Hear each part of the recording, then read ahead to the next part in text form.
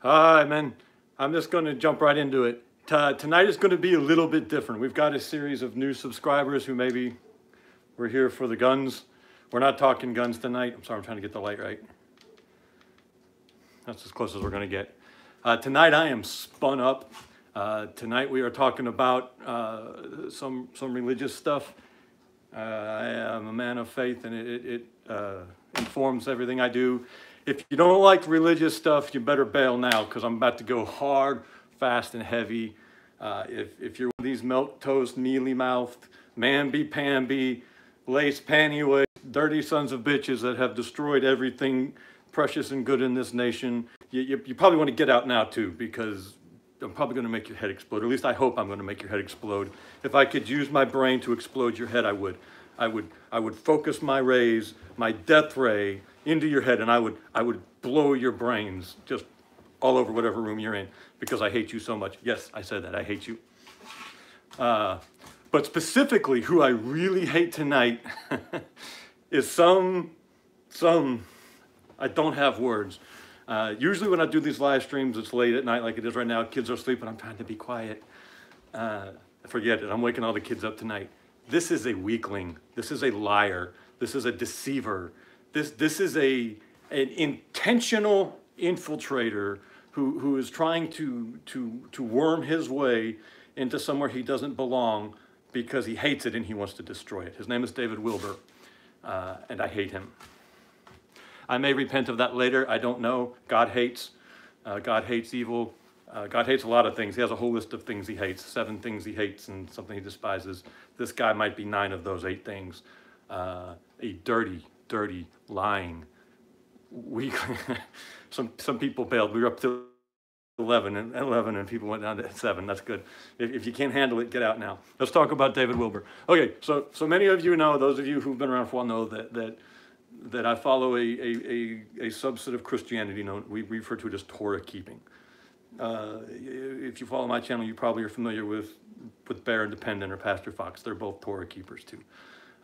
We believe in Yeshua or Jesus. I tend to stay away from the Hebrew names a little bit, but some of us use them.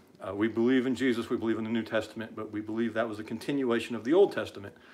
That some things changed around Jesus, and there's some schisms and some differences in the group.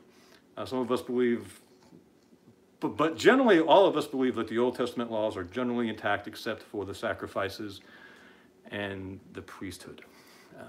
And when some of us call ourselves, I like the term Torah keeper. I think Pastor Fox just describes it as following the way. Sometimes you'll hear people talk about Messianics who are a slightly different subset, but they're cousins. They'll talk about Hebrew roots. And one of 7 things God detests. Thank you, Mark. One of the things you find among Torah keepers, especially, maybe not so much the Messianics, is manly men who left the mainstream church because it was weak, because it was watered down, because it was feminized, and we couldn't deal with it anymore. James is just a believer. That's probably what we would all say. But and so there's this whole subset of men who got out of the feminized corporate church, and we started doing what we believed God had called us to do: be separate, live a certain way. And now on comes this Wilber. Wilber he sounds like a Wilber. Hey, Isaac. And the only reason he has come to my attention because he's attacked one of my friends, and I realize that I'm in danger here of responding to an insult. Hey, Biddy, we haven't seen you in forever. How are you, ma'am? Because he's attacked my friend. But in the course of attacking my friend, he brought himself to my attention, and I'm not even going to deal with his attack on my friend. I'm not even going to touch it. Guy named Pete, good man, tall, strong, 4 sons, veteran. This guy is an archetype of what we're seeing in the Torah observant community. Manly man who is just sick of the games and sick of the weakness and sick of the losing and the failure. And we're doing well. Mariah, did you want to say hi to Biddy? I don't know where. Oh, Biddy just said hi. He's the epitome of this. And this dirty, pasty-faced weakling who Now, you want to know when you not trust a man? There's all sorts of ways you can know when not to trust a man. This guy, he has this purposefully soft voice. He talks like this, and he draws out the last syllable of everything he says.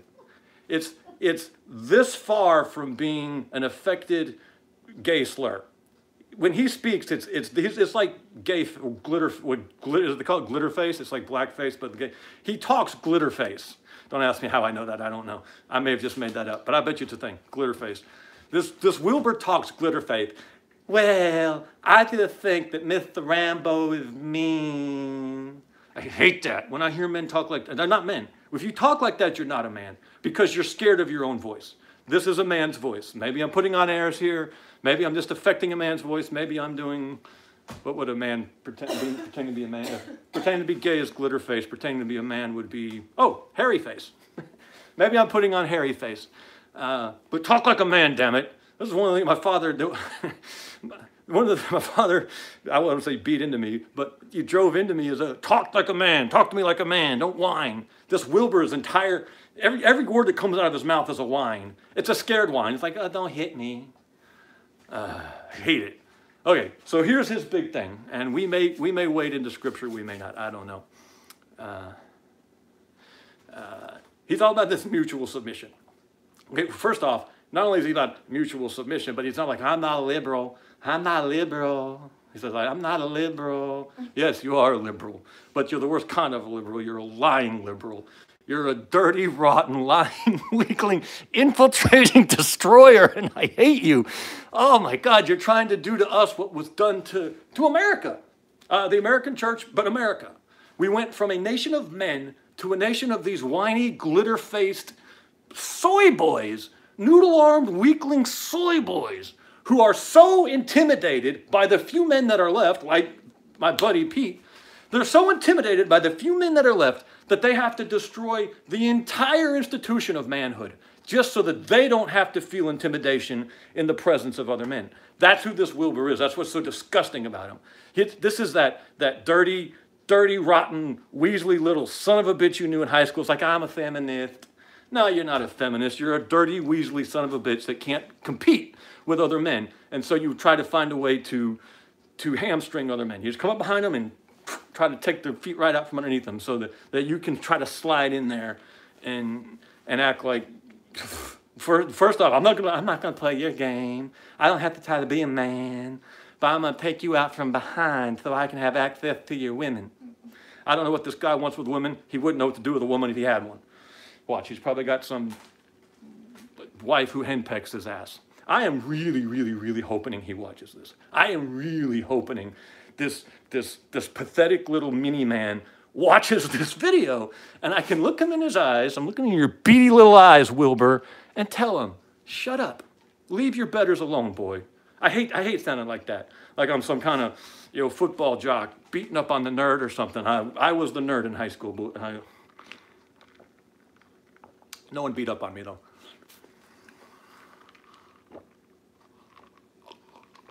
Sorry. That's really good tea. Okay. Here's what's... Okay, so obviously I really dislike this guy and I'm really mad at him. But here's what makes it worse. This is what makes it worse. This pathetic, dirty, backstabbing, insidious little weakling is... Thank you, Isaac. You were correct. The masculine man is godly because masculinity is the reflection of God's main attributes. Anywho, where was I? Oh, not only is he trying to tear down other men in our community so that he can pretend like... That's why this guy's a believer. This is why this guy's a Christian, by the way, because he thinks Christians are supposed to be nice guys. And so he can hide his weak ass in this veneer of... Please look at Psalms 15. Okay, Mark. We all have a lot of respect for Mark. We'll take a little detour. Psalms 15. I think it'd be easier to find. Sorry, my lighting is terrible.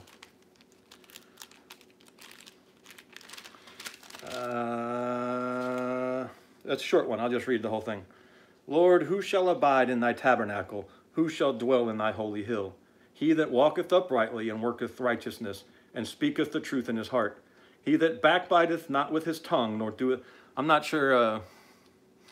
I might be straying a little close to backbiting, Mark. I think you're talking about what Wilber did to Pete, but if you are just gently reminding me of something, I will keep it in mind as we go forward. I'd like to think I'm not backbiting just because I'm doing it to his face. He might be responding to a question in the chat. He might be, yeah. Oh, this might be the...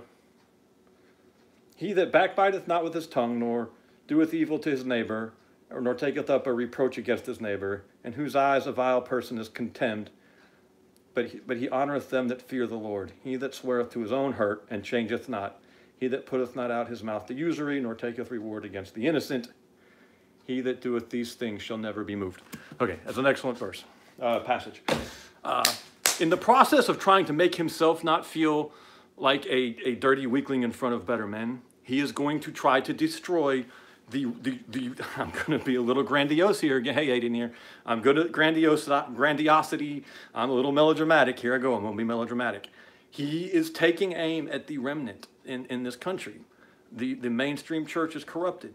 Even our Baptist friends, who I used to have a fair amount of respect for their hardline stance, they are starting to compromise, seriously compromise. Assemblies of God is compromising. Methodists haven't been Christians in years.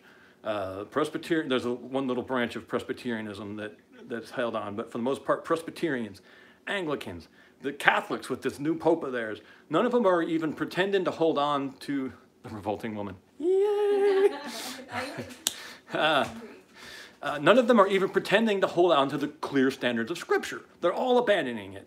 Some of them to lesser or greater extents. There is one group that's forming up to hold the line. One group is forming up to hold the line and say, this far, no farther. And that is the Torah-observant Hebrew root / sometimes Messianic. Gets a little weird there in the Messianics. This is the one group that is holding the line, that is going to stand firm. And this dirty, weaselly, backstabber, saboteur is going to try to wheedle his way in there and do the best he can to rot it from the inside. His big thing is mutual submission, which is if you watched many of my videos, hey Wes, where was I? Wes just made me lose my... If you watch many of my videos, you've heard me lose my shit about the mutual submission thing. I despise mutual submission. I despise mutual submission. It is a lie from the pits of hell. It is I'll go off. I kind of want to dig into this, and I kind of don't want to lose anybody. I've never had 52 people on a live stream before, I don't think. But we'll do it. So if most of you have heard of mutual submission. It's in Ephesians 5. I lost all my references because I was so mad. I was following, this guy has an 1.5 hour long video with this other, oh my God, this other guy's even worse than his. This other guy's a little more honest, though. This guy kind of admits that, yeah, I know I'm a thwith. His name was J.K. McKee, I think. And he was kind of honest about being, yes, Christ, this is what's wrong with mutual submission. So in Ephesians 5,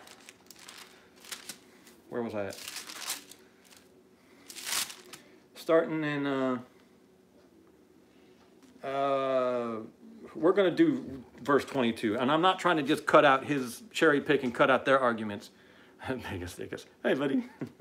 For the husband is the head of the wife, even as Christ is the head of the church, and he is the Savior of the body. Therefore, as the church is subject unto Christ, so let the wives be to their own husbands in everything. Okay, so this is one of the big verses, guys like me. I'm a Christian patriarchal anarchist, by the way. I finally have a label for myself. And we base large swaths of our lives off of that passage. We say, the church is submitted to Christ, just as the wife is submitted to the husband. It's a hard teaching. Many people don't like it. But we believe that marriage is a very, very powerful and sacred example of how we're all supposed to treat God.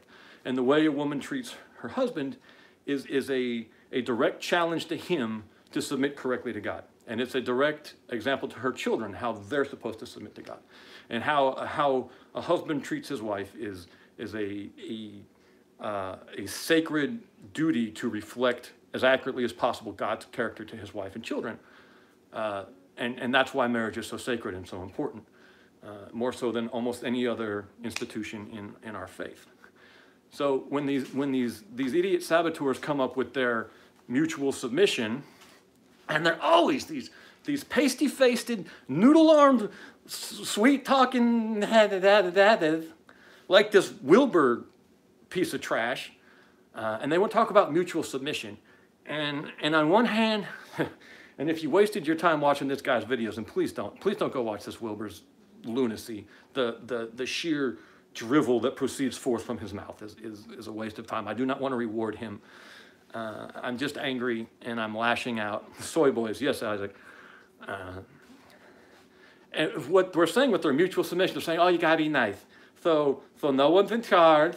Husbands and wives gotta get together and they gotta work it out and they gotta come to a decision. And then we all got, why can't we all just be happy? Let's all be happy. The problem is that we serve a righteous and holy God, a just God. Let me remind you who our God is. I'm going to lose you guys. I'm sorry. Maybe I won't. You know what? Who cares if I do? You know what? You got other things to do. You don't have to listen to all this. Most of you know all this anyway. Many of you have heard my favorite passage of Scripture. It is Revelation, I believe it's 16.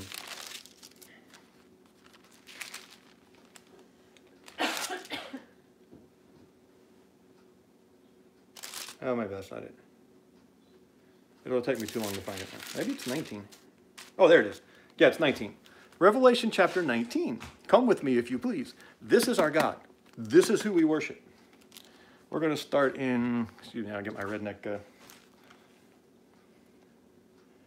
Okay.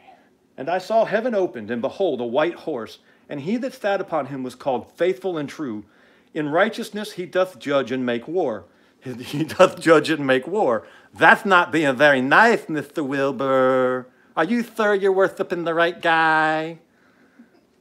His eyes were as a flame of fire, and on his head were many crowns. This is the guy that the husband is like. This is Christ. This is when Christ returns. You as a husband, this is who you're called to reflect to your wife. You're not supposed to be a nice guy, Mr. Wilber. And on his head were many crowns, and he had a name written that no man knew but he himself. So you sacred namers, all shut the hell up. You don't know what you're talking about. And he was clothed with a vesture dipped in blood, and his name is called the Word of God. And he was in front of an army in a vesture dipped in blood. This is not a nice guy. This is not a guy who consults his wife before he goes to make war and judge. Because that's what he's doing, is making war and judging. And the armies which were in heaven followed him upon white horses, clothed in fine linen, white and clean. And out of his mouth goeth a sharp sword. He's got a sword. Holy hell, Hannah. That with it he should smite. He should smite. Not a nice guy, Mr. Wilber. You're not a Mr. Miss Wilber. Where was I? He should smite the nations, and he shall rule with a rod of iron. This is Christ. This is Jesus. This is who you as a husband are compared to. And he treadeth the winepress of the fierceness and wrath of Almighty God. The fierceness and wrath of Almighty God, Miss Wilber. And he hath on his vesture and on his thigh a name written, King of Kings and Lord of Lords. Now, let's go back to Ephesians. This is Jesus returning in a salt knife. You could convince me that Jesus is going to have an AR-15 when he comes back. This is Jesus coming back. Let's go back to Ephesians 5 real quick. I can't believe I'm finding this stuff as fast as I am. I don't normally do this well. Wives, submit yourselves unto the husbands as unto the Lord. For the husband is the head of the wife, even as Christ is the head of the church. Now, we just saw Christ coming back, drenched in blood, waving a sword around, smiting, judging, ruling the nations. That's who you're supposed to be as a husband. That's who you are to the church. That guy.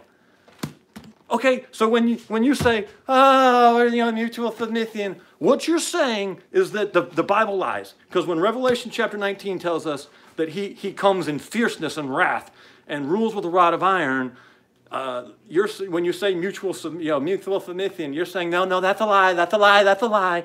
We want the guy with the sheep and the babies, sheep and the babies, sheep and the babies. You start sounding like, what was that stupid movie? Was it Talladega? Ricky Bobby, Talladega Nights. Ah, I like baby Jesus. That's who this Wilber chick is. This Wilber chick is Ricky Bobby in Talladega Nights. Oh, baby Jesus, you know, thank you for, you know, my hot wife. Okay, that is a lie. That is a destructive lie. That is the lie that led to, I'm gonna make you mad, Biddy. Biddy, you know how much I love you, right? Nothing I'm about to say applies to Biddy. Biddy's a hell of a woman. That Rick is a blessed man, even if he doesn't believe in blessings. Has he come to Jesus? Yeah, it's none of my business. That's the kind of thinking that leads to women voting. Well, what happens when women get to vote? Well, suddenly we get the bloodiest century in the history of mankind. We get war upon war upon war. We get atheism, we get feminism, we get abortion, we get gay marriage. We get 3-year-olds being started on a path to transgenderism, i.e. castration and sexual objectification for the rest of their lives. The horse shit.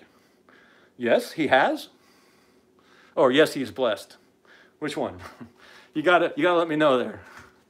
We wind up in 2021. You're right, Wes. I'm so sorry. Mrs. Wes S. is another fine woman. She's been in my home. I enjoyed her to no end. Good, solid woman. There's some women who should vote. And then there's about 95% of them that need to be pregnant and at home. All right? Now, women like Biddy and Mrs. Wes S. should also be pregnant, making righteous children like themselves, because we need more of them. But we could let that 5% vote if we could figure out a way to weed out the other 95 idiots. Well, we're still praying, Biddy. He'll come around eventually.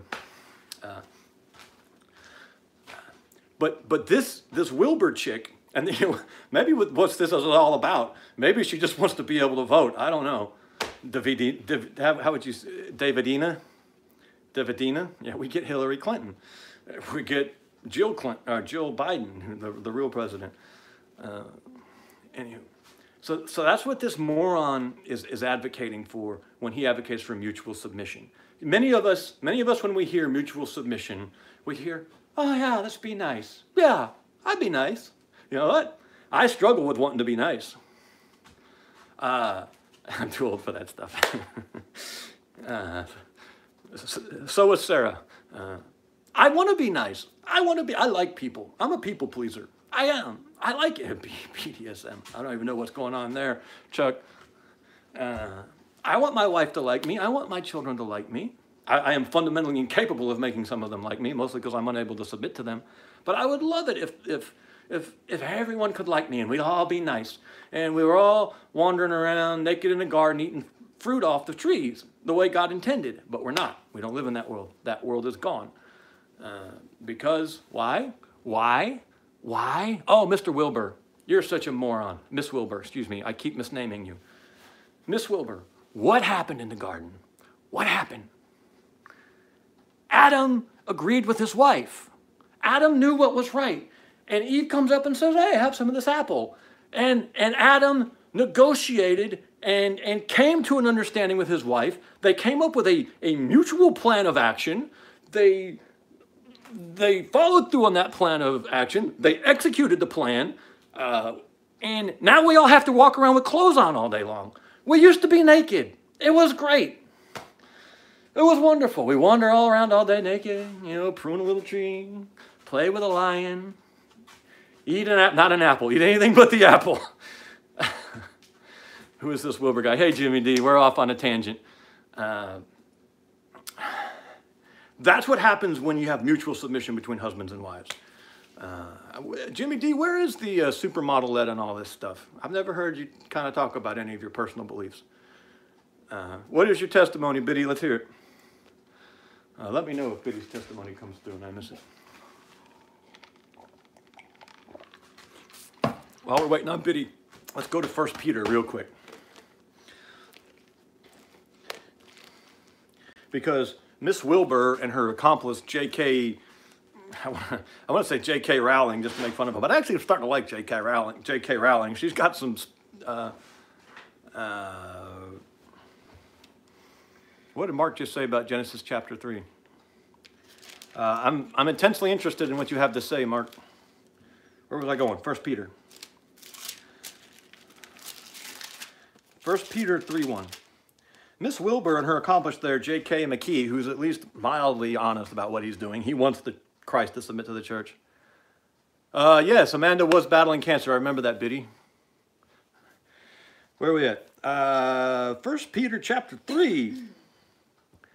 Likewise, ye wives, be in subjection to your own husband, that if any obey not the word, they're talking about the husband, if any husband obey not the word, they also may, without the word, be won by the conversation of the wives. This is what we talk about when we say the wife's treatment of the husband is almost a challenge, sort of in a way, to him to behave towards God, to submit towards God correctly.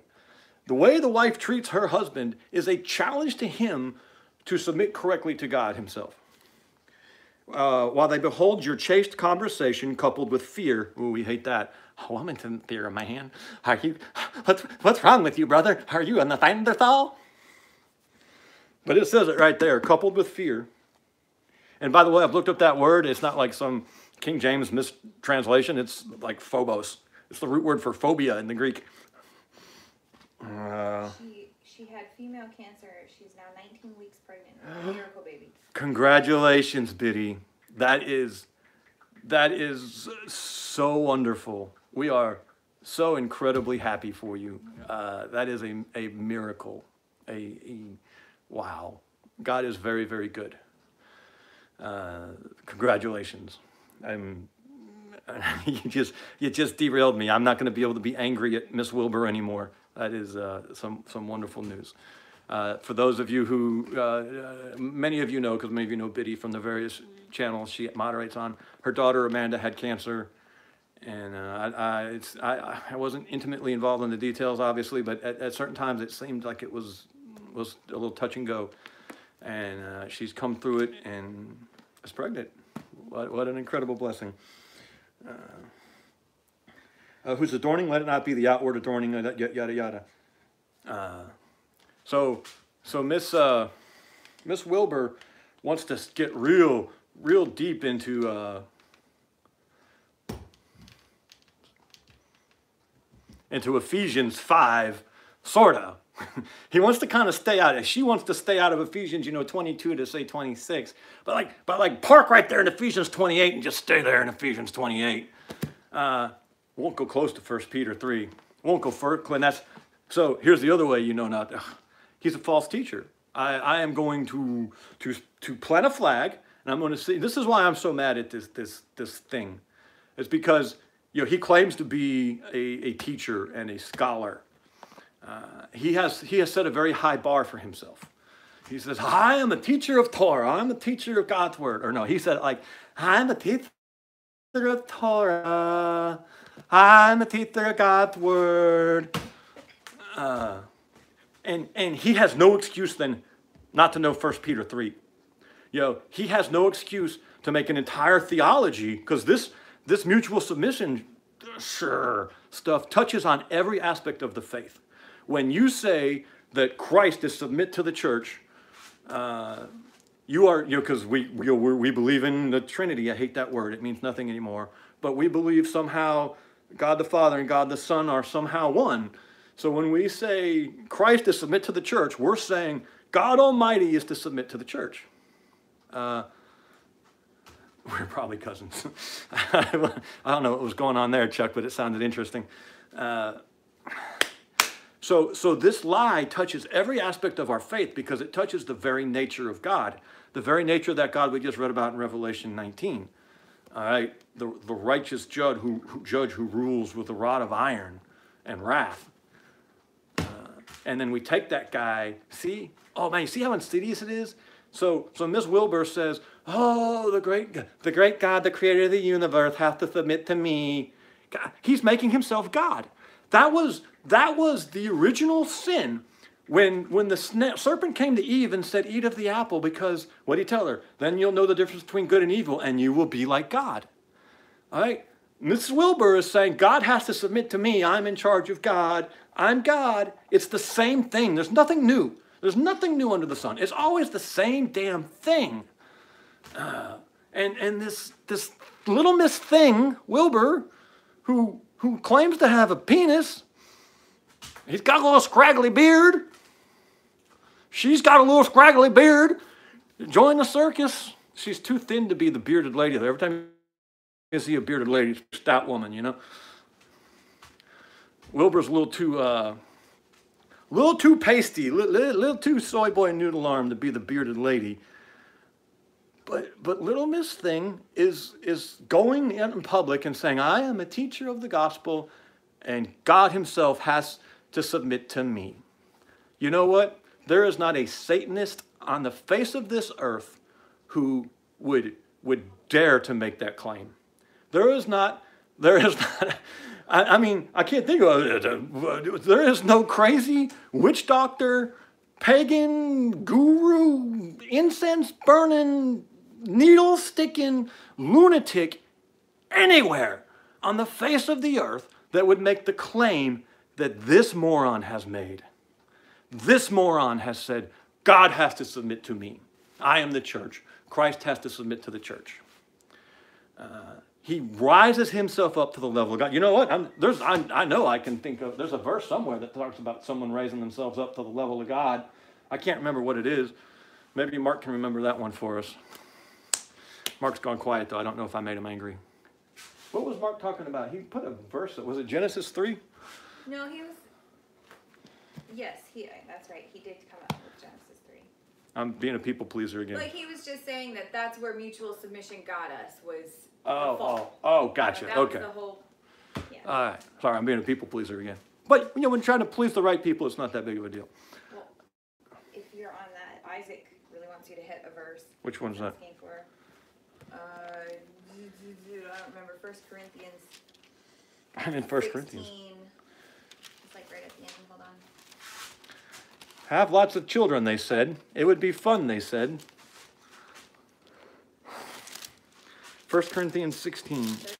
16:13. And I went all the way to 2 Corinthians. Watch ye, stand fast in the faith. Quit you like men, be strong. Yeah. I love that verse. I use that as a blessing sometimes, but not enough time. Watch ye, stand fast in the faith. Quit you like men, be strong. Men, most of this book wasn't written for women. I love you, women. God loves you. God loves you a lot because you represent, oh man, the way he made you guys. He made you to represent everything he desires. You represent the church. God has a burning desire for the church. That's why, you know, we're going to the marriage supper of the Lamb, you know, all this stuff. And women represent that.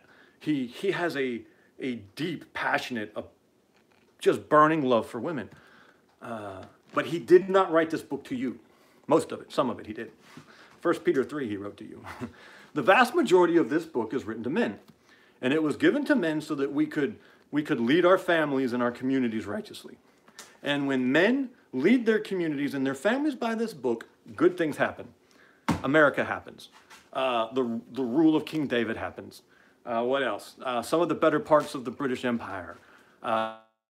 Ethiopia. If you want to know some of the history of Ethiopia, check it out. Really cool stuff happened in Ethiopia for a very, very long time. Just good stuff happens when men rule, I will use that word, rule, when men rule their homes and their communities by the word of God, by this book. It's written to you for a reason, and you got to know it. It's not difficult. People make it way more difficult than it has to be. I mean, yeah, you can just, especially these days, you know, we got these little things in the back. We can look up anything we want and go straight to a verse. You don't even have to know it anymore. Man, in the old days, you have to read it and memorize it, and you have to be able to like pull, even like back in the 1800s and stuff, you couldn't preach in some places if you had to have notes or you had to take your Bible up to the pulpit with you. You'd have to be able to preach for hours, like 2 or 3 hours. No, oh man, we dropped a lot of people. Went down to 47. That's okay. Oh, I stopped ranting. Well, I ran out of steam, and then Biddy had those really good news for us.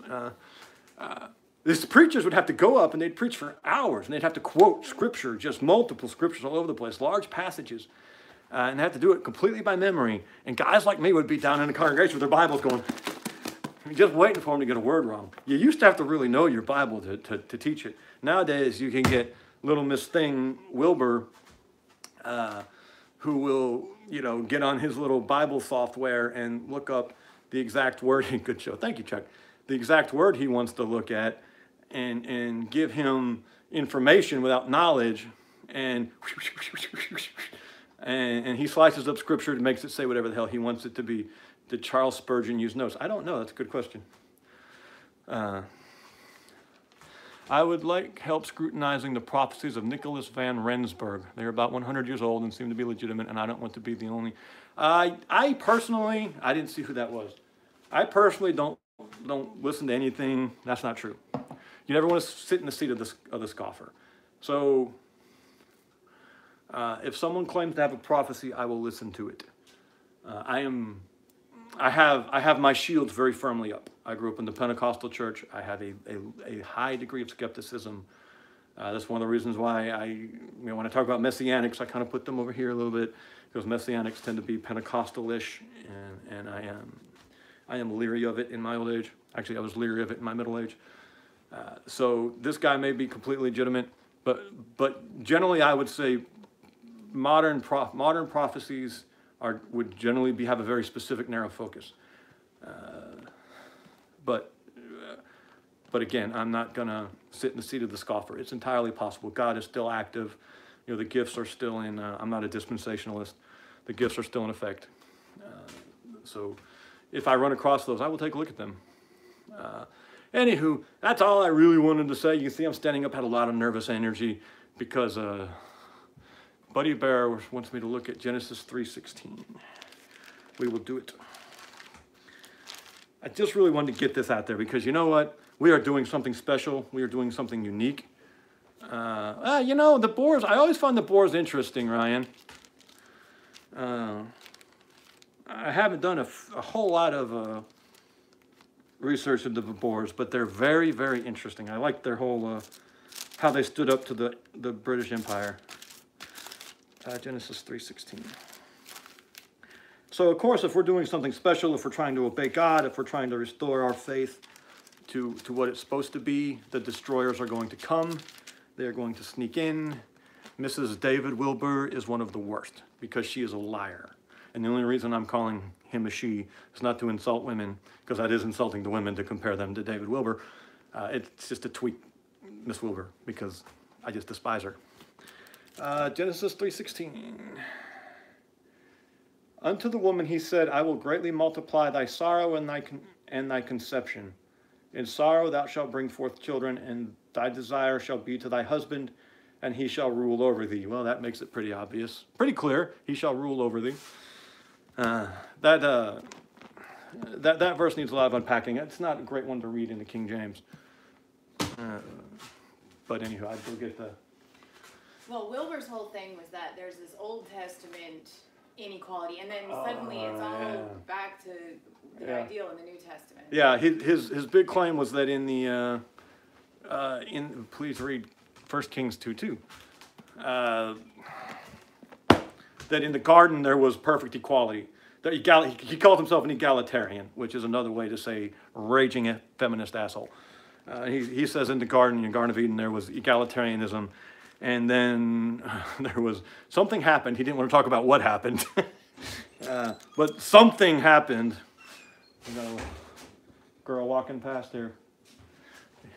And, suddenly there was oppression. So Genesis 3:16. And then Jesus came and suddenly there was egalitarianism again. And it's all in Ephesians 5:28. It's all right there in Ephesians 5:28. Read it. It's not there. What were we doing? We were doing 1 Kings. I've had enough babies for everyone here in like opera. You get a baby and you get a baby. Like in opera, you get a baby, you get a baby. Oprah.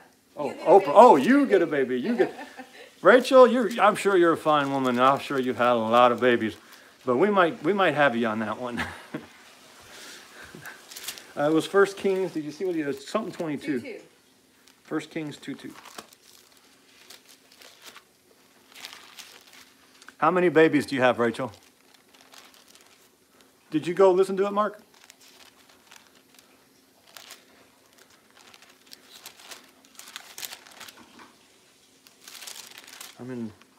Going the wrong way. You want me to read it?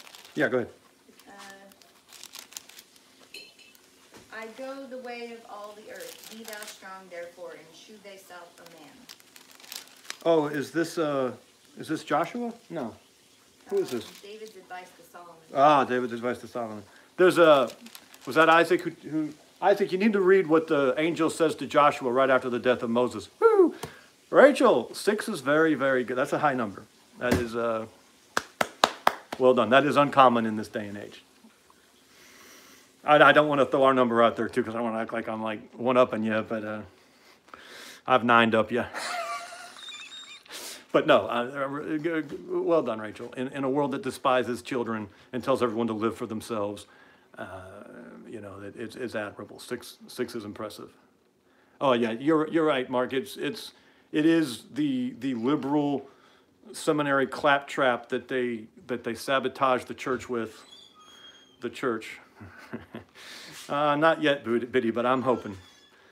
And they're trying to insert it into this new thing because it scares them to death. You know, oh my God, they're out of our control. They're out of the churchianity corporate system. How do we infect them? We just found out that there's a chance that this vaccines. Yeah, 15, Biddy. Mariah's pregnant with 15. One of these vaccines could potentially infect other people, or somehow they're trying to make a vaccine that you can give to one person and will infect other people. Well, that's what this Wilber asshole is trying to do. He has a virus. Random side note, I found 100 rounds of 5.5. Oh, M855 for $15 a box. That's pretty good. Wes, you got a fair amount yourself, though, don't you?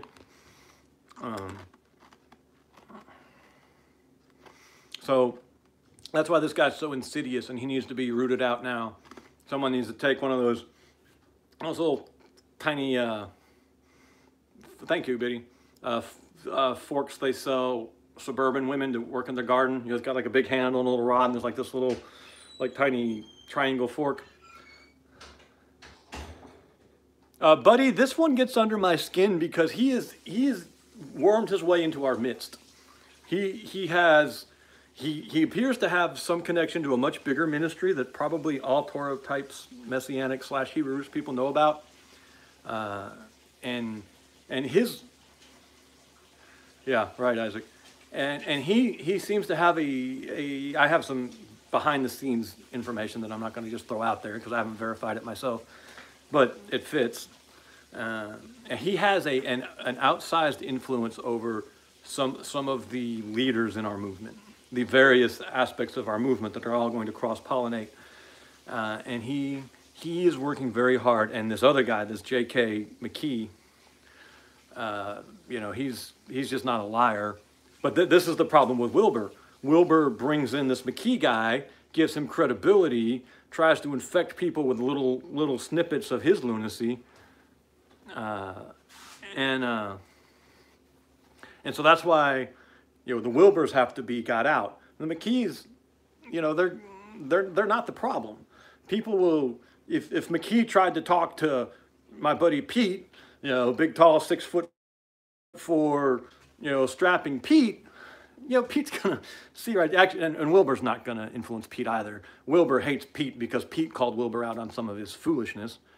But anyway, that's all inside baseball and high school drama horseshit.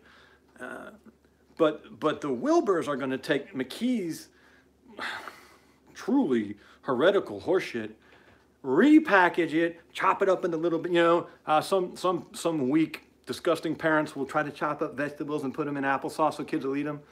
This is Wilber. Wilber's taking this filth that McKee is spewing, and he's chopping it up in little pieces, and he's mixing it up in your applesauce and trying to feed you horseshit. And so we got to reach in there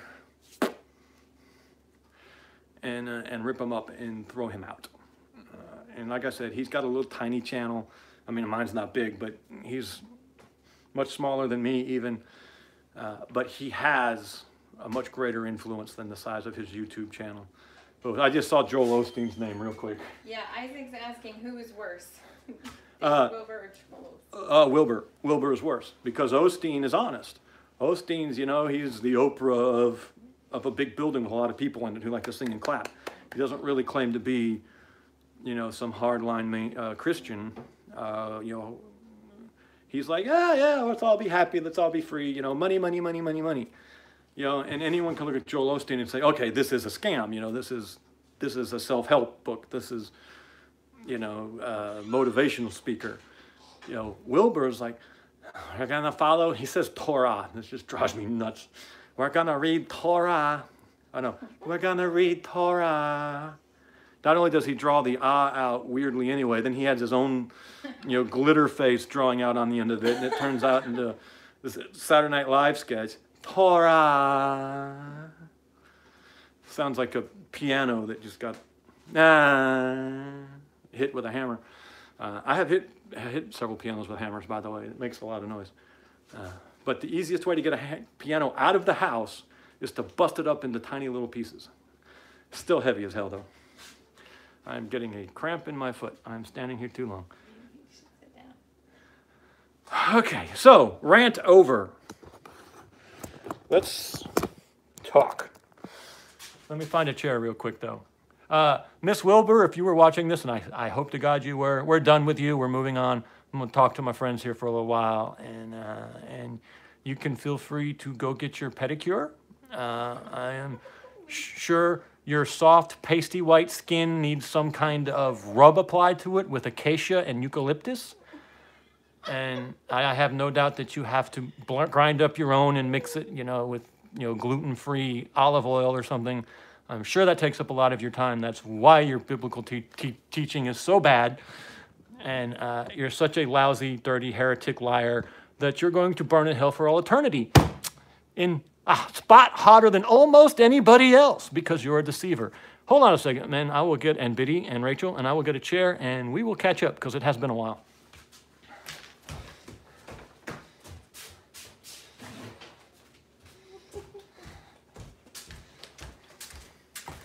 Okay, so what's everybody interested in?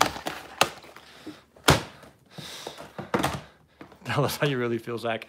If I told you how I really felt, I'd have to say a lot of swear words. And I am not above saying a lot of swear words. 5 years in the Marine Corps. Hey, Wes, you see my... Oh, yeah, they're... When I want to be really manly, I put on this shirt because it just makes me feel manly. What are y'all drinking on tonight? I'm drinking on sweet tea. She needs poison ivy and poison oak. I missed a lot. To rub on his pasty skin. Oh. Got another, I like, Isaac got a Turkish shotgun. I like that shirt too, Wes. Axes. Okay. Have I shown them my big axe? Let me show you my big axe.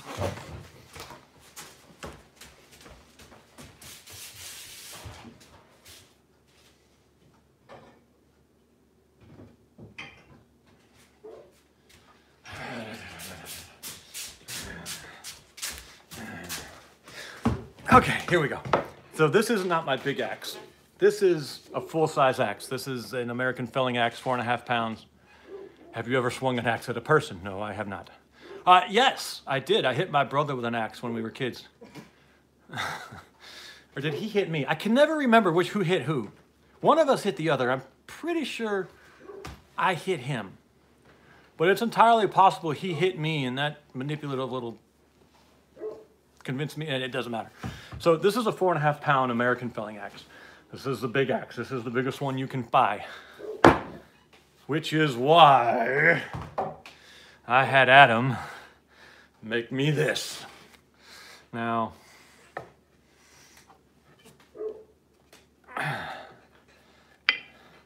let's see, how's that show up? Oh no, it's even worse than that. Oh no, there it is. So this is a 6 pound. You can see the head shape is the same. It's an American filling axe. It's a 6-pound American filling axe. If you ever watch the Steel Timber Sports stuff, they use 6-pound. They're called race axes with a. I like big axes, and I cannot lie. That's too close to what he was trying to not say, isn't it? They use these 6-pound axes with a 28-inch handle, but it has a special grind in it. So it's, you know, they chop poplar, Hudson Bay axe. And it's an interesting axe. It's a useful little axe, the Hudson Bay. The problem with the Hudson Bay is that the eye is so narrow that it can cause a, hey, Chief, it's good to see you. They can cause the head to wiggle back and forth. There's not enough hold in the handle when you hit really hard. And so they can loosen up on handles really easy.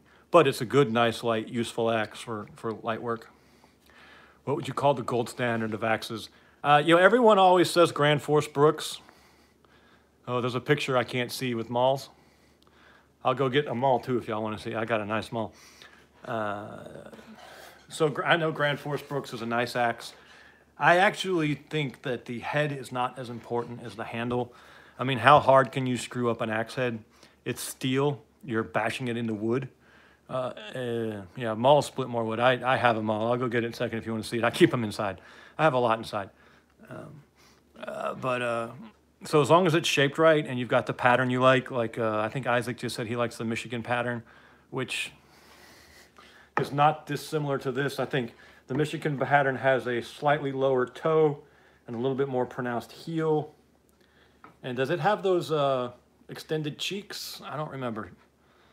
And straight handles. Yeah, straight handles are better, Isaac, for accuracy. Straight handles are better. These curved handles are a little better for fatigue, allegedly.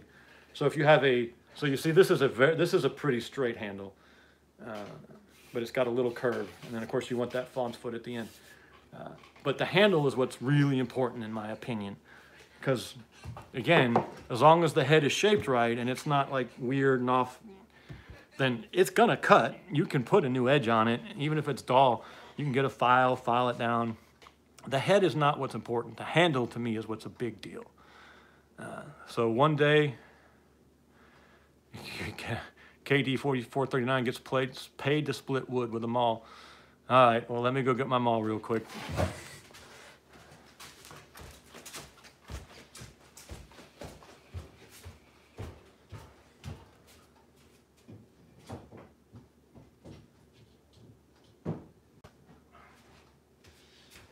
Don't you split wood with your maul Yeah. most of the time?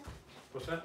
Don't you always split wood with your maul too? Yeah, unless I'm just cutting up little stuff for the grill. Okay, so this is an 8-pound splitting maul. Someone gave me this head. I don't know where it came from. This is a 10-pound splitting maul. This is what I do most of my splitting with, KDE. Let's see if I can compare them for you. Yeah, it's hard to see. I had to go find this. You can't really find a 10-pounder anymore. I finally found one on eBay, an old vintage head. I have no idea how old it is, where it came from. It's got a little bit of hammer damage on the back, but I just left it. And I love it. This is like dynamite on a stick. I had an 8-pounder that I had bought at Walmart, of all the craziest things. What? Mark uses a log splitter. I'm faster with the maul than a log splitter, Mark. Where was I? Oh, Walmart. And they had this weird splitting maul that was like, it was an 8-pounder, but it was round on the back somehow. And someone just, Jimmy splits with a splitter too. I won't make any age jokes, Jimmy, but that's only because I don't want to insult Mark. Where was I? Oh, and for some reason it was just a bomb. I mean, every time it just split great, and I lost it somewhere. I don't know where I lost it. I probably left it in the woods somewhere, and it's underneath, 6 inches of pine needles. So I could never find anything that split like that. So I went up to a 10-pounder. Biddy likes the gas-powered splitter too. I don't. I put a really. So have I ever sharpened this one? I left the grind on this one that it came with. You know, you don't want your splitting mauls to be too sharp. You know, because you kind of want it right away to start. At least this is what I've always been told by old timers. But they're like, don't want to hear it, son. Yes, sir, gun daddy. An old country guy grew up on a farm, plowing with oxen, literally. And he would say, yeah, if you don't, he would split with an axe, and he'd go up to the road and dull his axe on the road. Plainsman, I can't make my own yet. I have to go buy them, and then I whittle them down to how I want them. But I hope to one day be able to make axe handles, but who knows if that'll ever happen. I've made a couple, and they just good boy, and they just split. They just broke. I didn't do good. So I don't keep my mauls too sharp, but I have sharpened one of them. Was it this one? No. I don't know. I have just recently started using a file to sharpen, and so I'm much more willing to sharpen now because it doesn't take as long. Yeah, plastic tool handles are the worst. So I don't really have a grind on the splitting mauls, I guess is a long way to say that. I do like this one.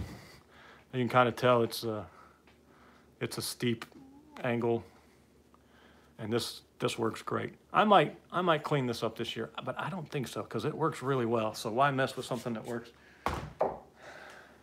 I bet I've got how many axes do you think I got in here? It's well over 10. It's well over 10. I found one yesterday. I was up in my shop, and I was kicking some trash around, and I found an axe I'd forgotten about. It's a nice double bit. My brother bought me for a present years ago, so I need to get it up out of the dirt. But I was like, oh my gosh, I didn't even know I had that axe. I just love them. I've got way too many. Yeah. In fact, I had to tell myself no new axes. You can only buy used axes from now on. Thank you, Dr. Wilkins. We appreciate that, sir. Dr. Wilkins, were you the gentleman I met at Arming the Saints? If so, you have some interesting things to say, sir. If that was you, I enjoyed your session. There you are. Hello, Mr. Kirk. I don't know what AVT means.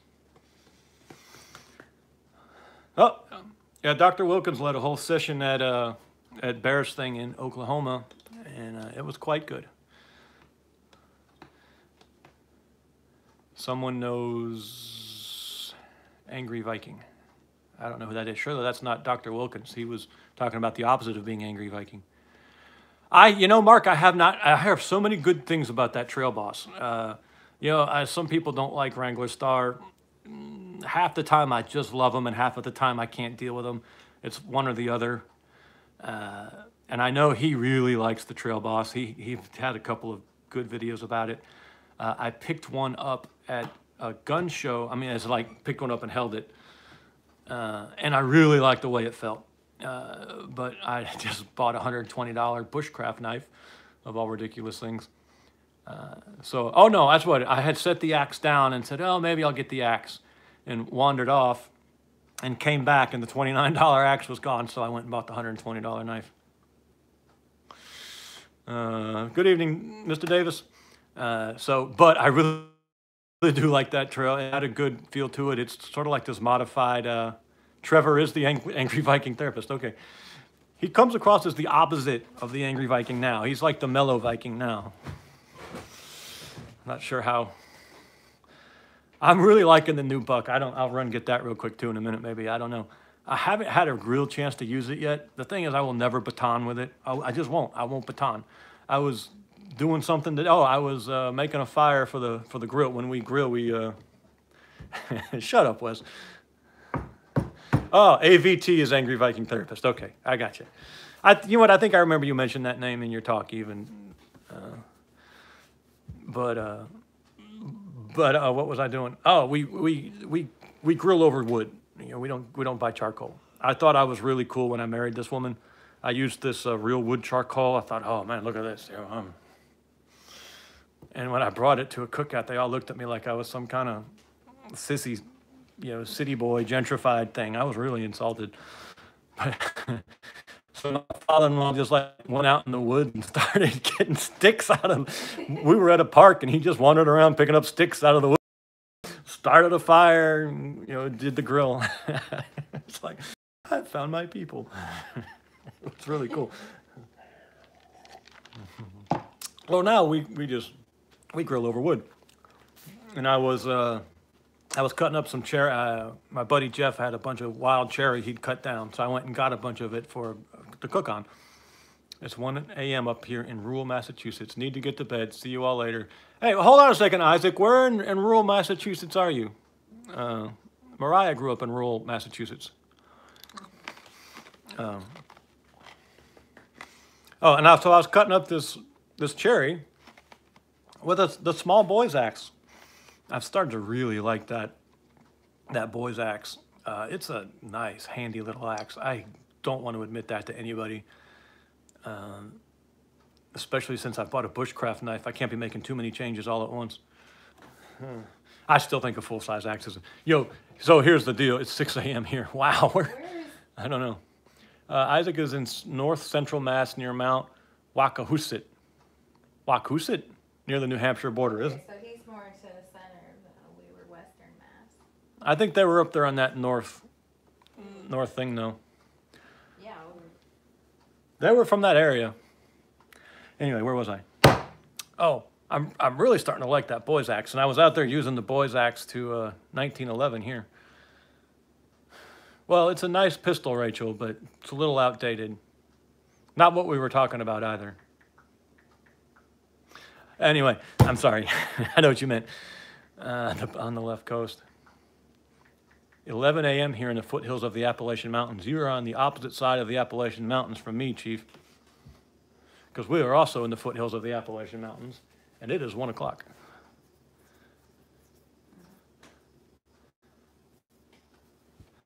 20 miles west of Worcester, Mass. And I was chopping up this cherry with the axe, and I was bucking it and splitting it, and all the things they tell you have to have a saw and a bushcraft knife to do. This stuff was some of it was yay big around, and it was already bucked. But some of it was 5-6 feet long, and I was bucking it. And it was probably yay big. Zach, you're in trouble now. We came to Oklahoma and y'all didn't come see me. Oh, wait a minute, Biddy. Wait. No, I was on a flying. I left work Thursday. So if I worked Thursday. I left out Friday morning. I got there Friday night. We had sessions all the way up till Sunday, early Sunday afternoon. And I left before the last session so I could get back and go to work. I can't remember if I went to work Monday or Tuesday. But it was a flying trip. I'm sorry. I just couldn't have. I apologize, though. Good night, Walter. But if I'd have had an extra 6 minutes, I would have definitely tried to come see you. Oh, where was I? Oh, so I just don't know when you would ever...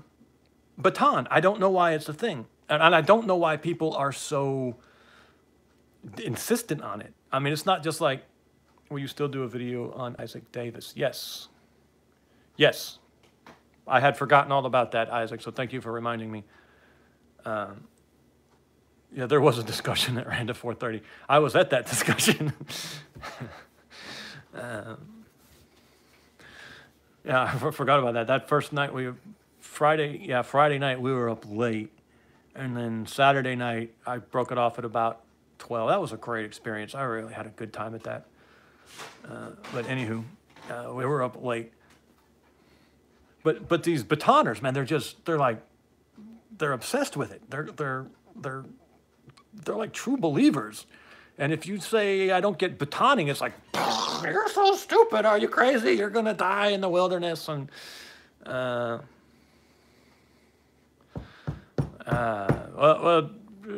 Dr. Wilkins, shoot me an email, therevoltingman@outlook.com, or Bear has my number.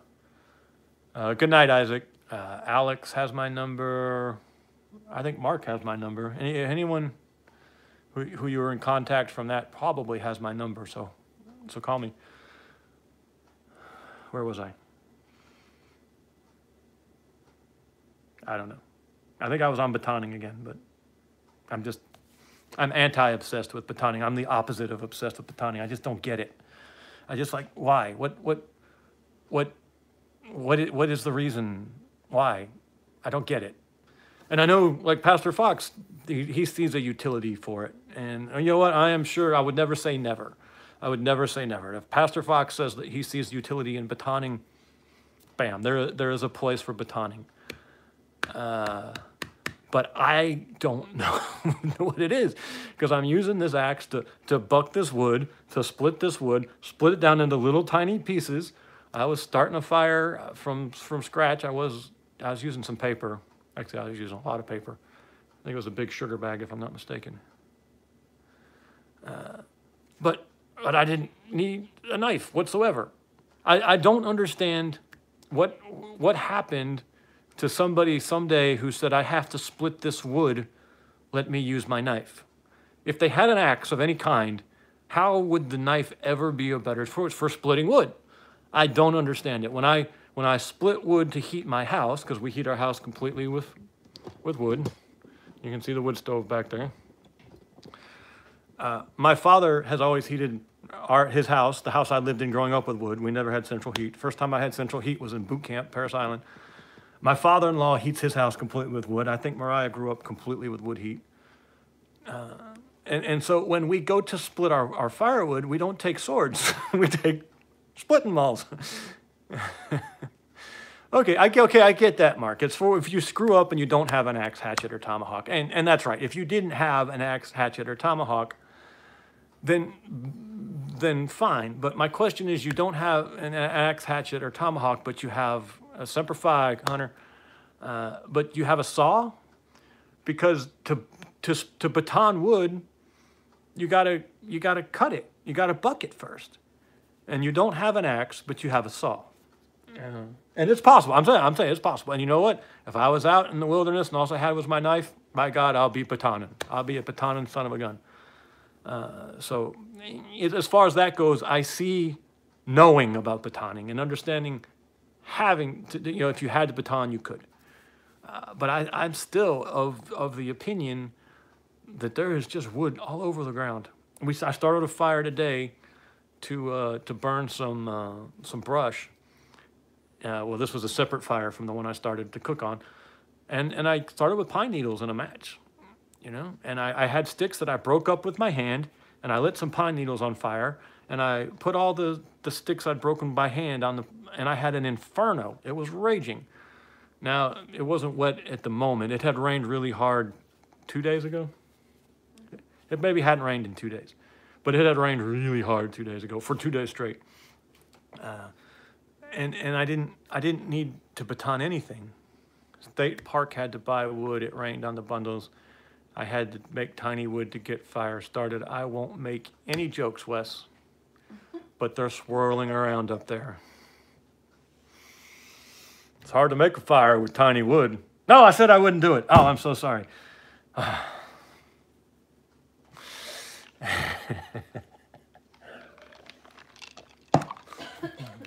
right. So we talked about axes. We talked about splitting mauls. Two of my favorite things in the world. I was using a splitting maul. So I had 3 brothers. Like I said, we heated with wood growing up. And Dad would cut. And I was the oldest brother. And I learned real quick that if I could split, I wouldn't have to carry. And I hated carrying. So I got real good at splitting real fast. Real good at splitting real fast. And it drove my brothers a little nuts because, they didn't have it. They were younger than me. They didn't have it. Oh, Chief laughed. It must have been funny if Chief laughed. I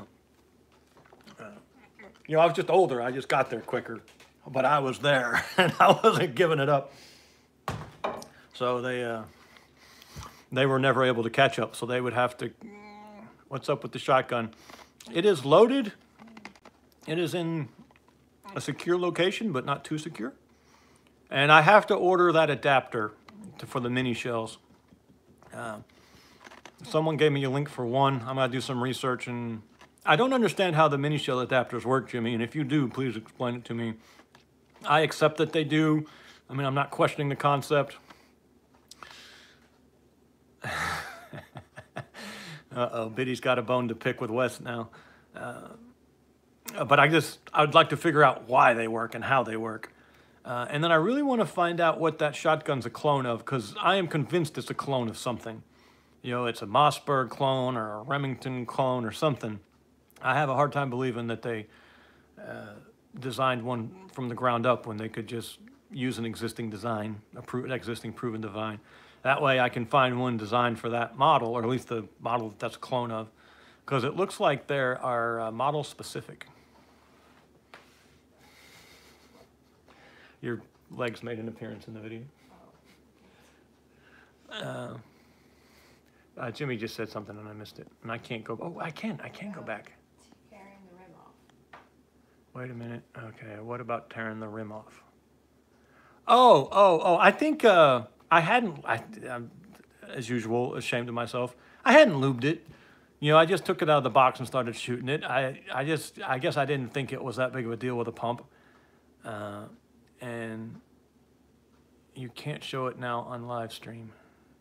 It's a Remington clone, Jimmy says. All right, well, there you go. Thank you. I figured it was. I just think I hadn't, you know, it just stuck. I hadn't cleaned it. I fired that Magnum. I found out those full-size buckshot I was shooting were labeled Magnum. So clearly Wes couldn't handle it. And so I think it just, you know, it expanded just enough to stick in a dry chamber. So I tore it apart and lubed it all up and cleaned it all out. I need to get a swab for it. I would imagine there's no need for a chamber brush, right? I mean, the chamber's probably about the same size, same diameter as the barrel. So I think I solved that problem, sir. But now that I know what is the advantage of mini shells other than that you can carry more, I might try some, but not yet sold on them. My thing with them Plainsmen is that the shotgun is for Mariah, and you know I don't know if you watched that video where I was shooting the shotgun, but I shot those Magnum buckshots. Sorry, Rachel. You know, I shot that Magnum buckshot, and you know the thing almost came out of my hand. You know, I'm just not going to get hurt. I wouldn't do that to her anyway. You know, that old joke of putting a bunch of low power shells and then mixing in a high power one. So, you know, someone's boom. I've seen it done before. In fact, my dad did it to my aunt growing up, and Mariah and I were over visiting her the other day, and she brought that up. So I just, you know, she's going to need to shoot it periodically. She's not going to want to shoot it if it, you know, beats the hell out of her. You know, it's just, it's a little home defense thing for her. She doesn't need it to be a cannon. She might have to shoot, you know, a coyote out of the chicken coop. God forbid something. I will, sir. I will test it. I'll do a video testing it just so you believe me. Well, because you're Gun Daddy, and you know I'm trying to get Gun Daddy's approval. So yes, sir, Gun Daddy. So that's why I have the mini shells for her. That is a substantially more pleasant. Someone just said something. What did Robert say? The Opsol for my mini shells. I have 2 of them. They work perfectly. Tell me a little more about that, Robert, please.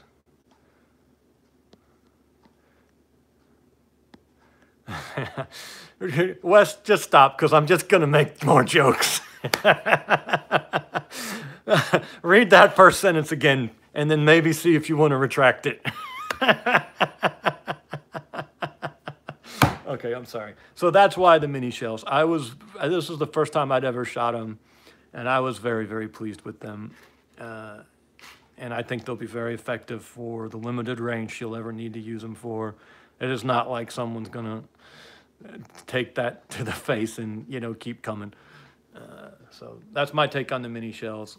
And as that shotgun is primarily for her. Never heard of the David Wilber before this, but if he sounds like that, he needs his tongue cut out.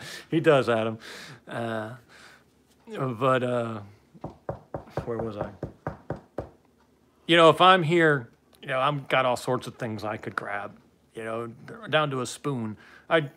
I'm just arrogant enough to think that if I need to fend a man off with a spoon, I could do it.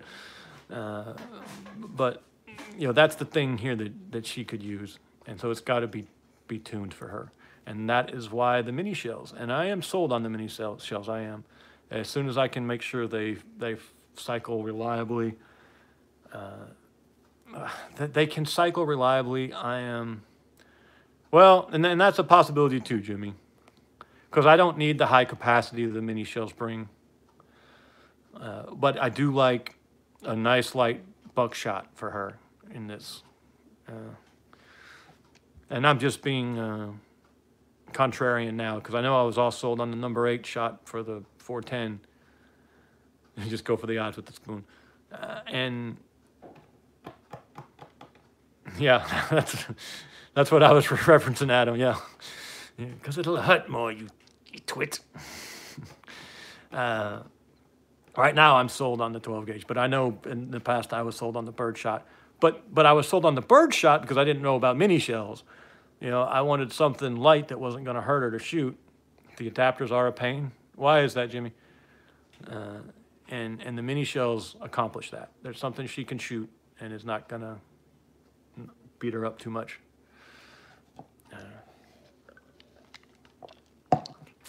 What else? And I guess now I should do a video on my combat spoon. Although I do have a video where a spoon makes an appearance. The other spoon reference, Adam, is the first Zorro movie where Antonio Banderas challenges Anthony Hopkins to a duel, and Anthony Hopkins pulls a spoon up, and Banderas is like, huh? So there's 2 combat spoon references in movies. I really do need to do a combat spoon. Oh, we used to have jokes about combat spoons in the Marine Corps too, because when you're out in the field, fighting sport, when you're out in the field, have you reevaluated that sentence yet, Wes? I don't think any of us want to hear from you until you retract that sentence. I'm kidding. You always had your MRE spoon. A lot of guys would put them. You had a pen back then in your camis pocket. You had this little thing for a pen. You were not allowed to put a pen in there. Dear God, don't ever put a pen in the pen hole in your pocket. Oh, the world would explode. That was actually worse to put a pen in the pen holder in your pocket than it would to put your hands in your pants pockets. That was bad, but a pen was worse. Hey, Butch! But a lot in the field, guys would put their MRE spoon in there sometimes so that they'd always have a spoon with them. And we'd make jokes about the combat spoon. Yeah, Hunter, you know what I'm talking about? Don't put the pen in the little pen hole. Don't do it. Just don't do it. You won't like what happens.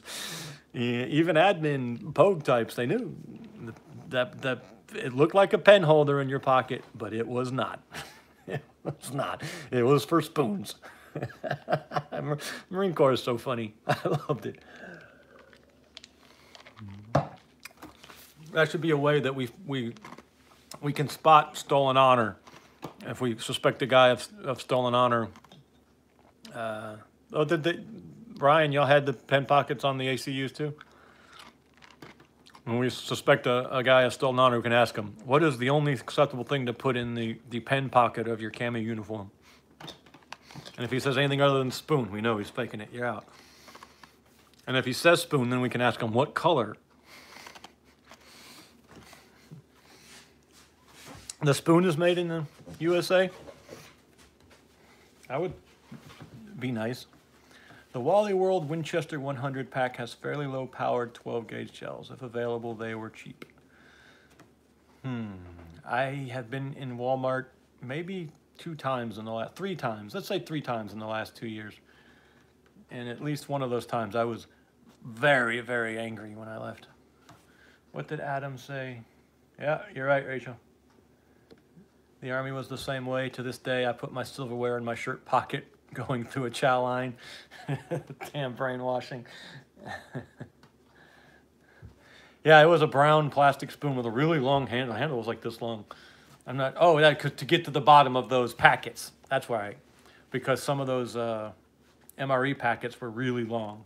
You know, like 6 inches, 8 inches. So Wes would be completely out of luck. I'm sorry, Wes. I am sure you can submit a man, though.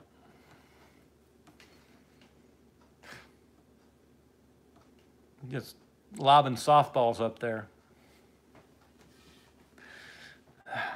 Okay. Well, hopefully we have not bored you all to no end. You can see my North Point axe collection there. Rock or something. Yes. There was on the side of the box, so your meals would be in this aluminum metal foil type package. He took the girls' math class.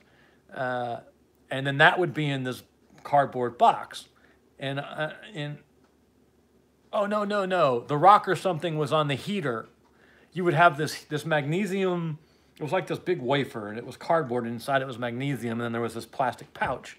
And you pull the top off the pouch, you'd put your meal down in the, most of you know this, I'm sure. You'd put your meal down in the bottom of the pouch with the wafer, then you pour some water in there, and it would heat up, and it'd warm your meal for you. But on the side of the package, it had instructions for how to use the heater, and there were a lot of instructions. And at the bottom there was a picture, and it said lean the package up against a rock or something. It was the exact verbiage, against a rock or something. And it was very amusing, and it was amusing every time you saw it. It never stopped being amusing. I don't know why. You're easily amused in the military, I guess. I don't know. But it worked. It was very effective. It would heat your food up. And actually it would do better than every once in a while you would find those, I think they were butane, but they were blocks. There were these purple blocks. And you could light them on fire, and you'd put them underneath your, you had your canteen cup, and you try the Fiskars X27. If you don't like it, I will pay for it. My only problem with the Fixars, Hunter, is I just don't like plastic handles. I just made bombs. Yeah, that was the other thing you did, Adam, was make a bomb. Probably because you're a Marine, probably. Yeah, easily amused. Oh, I just got it. It took me a minute, too, probably because I'm a Marine. Where was I? I had something, and I was on some sort of... Oh, yeah, I was on the little blocks. And you could put that under your canteen cup stand and put the... I'll try it, Hunter. And you could put the canteen cup on the stand, and you could warm up because there's little coffee packets in your MREs. Now, you hardly ever saw those because you weren't supposed to have them because you weren't supposed to have fire, even though they gave us matches. Matches were also in the MREs. They'd give us matches, but we weren't allowed any fire because of light discipline. But every once in a while, you could find some of those blocks, the hexamine. I think the gunnies kept them or something. I think the S shops had them. The S4 shop had them, but you couldn't get them. But every once in a while, you can always tell a Marine. Every once in a while, you'd find one of those blocks, and if you try to heat your food up on that block, it wouldn't work. But the magnesium water heater would. I don't know why, but that's the way it was. But you could heat up water and make your coffee if you drank coffee. To this day, I have never tasted coffee. I have no idea what it's like. The smell is awful. I hate the smell of it. And I have a general rule about most things. I figure if I would like it, I'd have tried it by now. And since I've never had coffee yet, I must not like it, so there's no point in trying it. That's kind of my Marine. That's kind of my approach to most foods and drinks now. It's like, I haven't had it yet. There must be a reason. KDE's back. It's good to have you. So I doubt I will ever have coffee at this point. Plus now it's gotten to be such a thing for... I don't even want to... Is there a story behind that, Rachel? Yeah, LDS. No LDS. I'll try it. I like axes in general, Hunter, so it's not like I won't like it. What, you have never had? I've never had coffee, Biddy. I've never had it. And it's got to be a thing now. Never had it, so why have it? Has anyone heard from Wes since I made such fun of him? I haven't seen a comment. Wes, don't be sensitive. I'd text you, but I'm using my phone. Wes, come back. Unless you're off submitting a man, then... To get rid of critters under our house. Made a horrible smell. Huh, that's interesting. I like vanilla. I don't know what hazelnut would taste like. Hey, Wes. Okay, thank you. I was worried. I'm being a people pleaser again. I'm un-American. Yeah, I know. And yes, Jimmy, I know. I don't get the obsession. I mean, how do you get past the smell? The smell is just awful.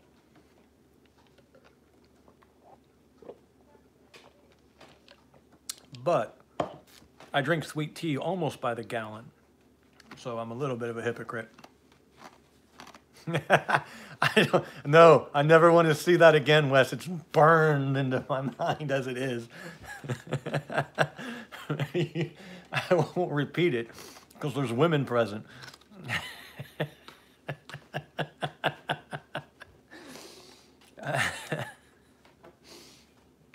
All right, what's next? Ooh, swinging a hammer in 0-degree weather. That would be rough. That would be rough. The smell is awesome. Are you talking about what Rachel was talking about, Jimmy? Yo, enjoying the smell of urine is helpful for a man your age. You should get used to it. The Rendsburg Prophecies can be bought on Amazon in digital format for about $10. I have a paperback published in the 90s. I will look those up. By the keg. Ryan, I will look up the Rendsburg Prophecies and read them.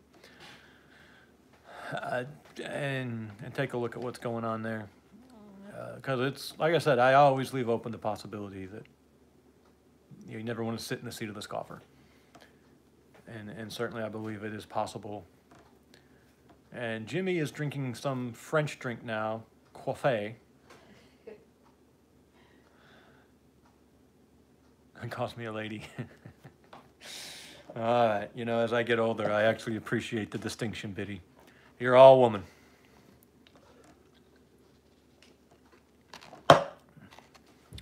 What are the Rendsburg Prophecies? What should I... Y'all saw my bushcraft knife already. I have a new fighting tomahawk from Adam, but he's not going to be making any more of them, so I don't know if he wants me to show them. He started making some interesting folders.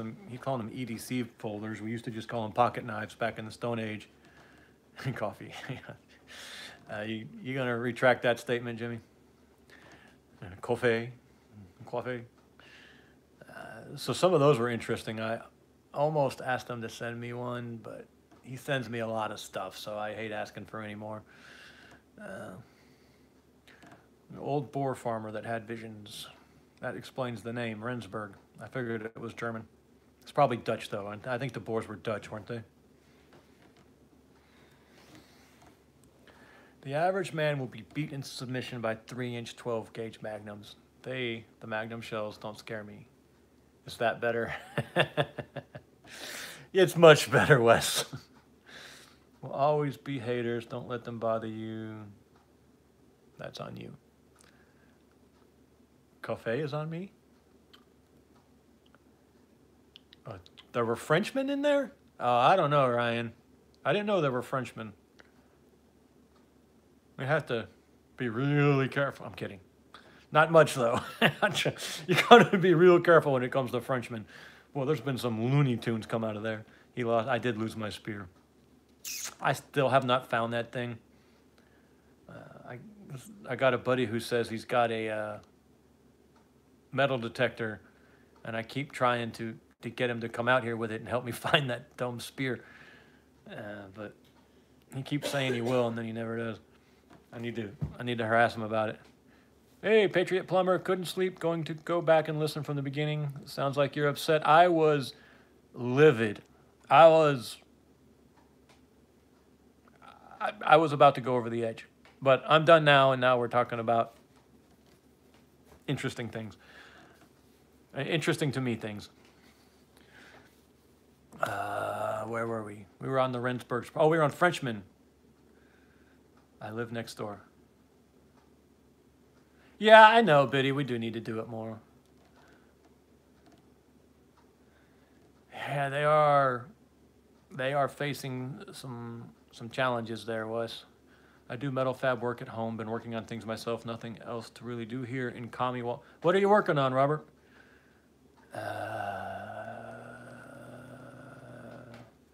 I am running out of things to say, though. Everyone happy with Biden? Stop throwing stuff. Here's my question. Does anyone think he's actually going to do gun control, or is it just he's going to do it all through his lapdog at the ATF? I don't think we're going to see many laws.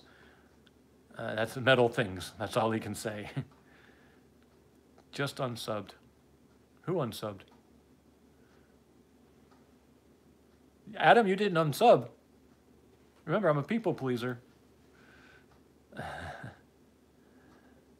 going to stab you with a fork. Oh, it was the joke about the Biden thing. Gotcha. You know, his ATF director is some, just left-wing wacko. Tommy Hawk's welding the word guns. Interesting things. Those are interesting things. Here, I'll show you my new tomahawk real quick.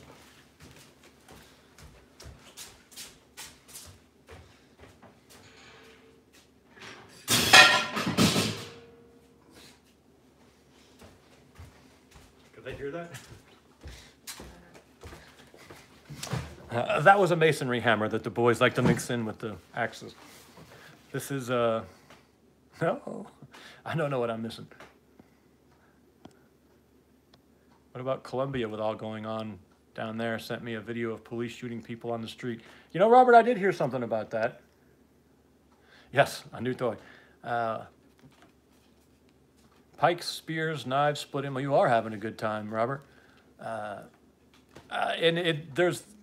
Colombia is a mess. Has been for years. I never thought it was getting better, but apparently it wasn't. There was this rebel insurgency up in the mountains called the FARC, which has got to be the worst name for an insurgency ever. What was that? Yeah, pretty new toy. And they were waging they were narco guerrillas. They were all about drugs. I just missed something important.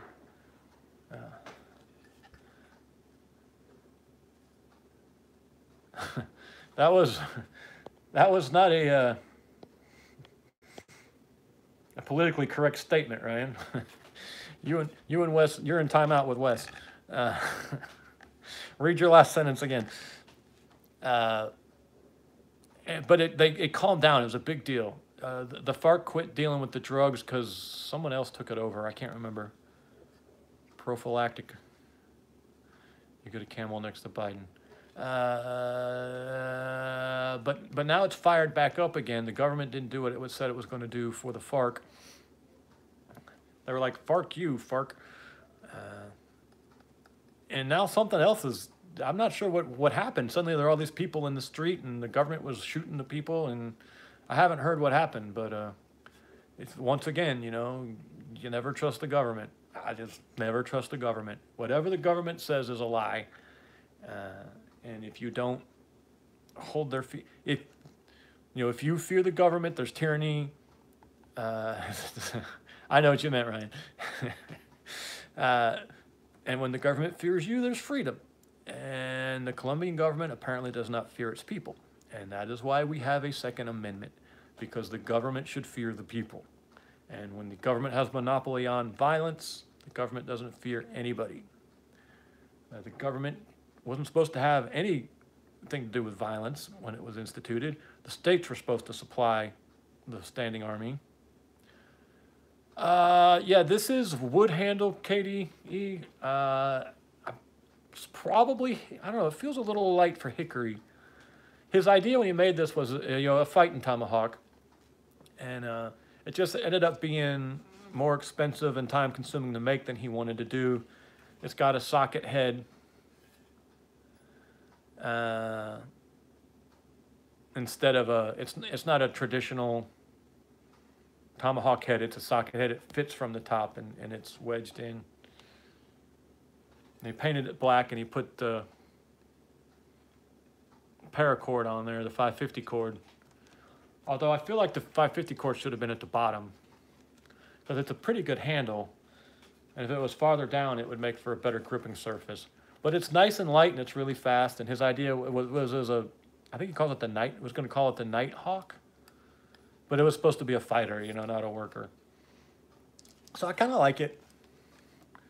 It is nice and light and fast.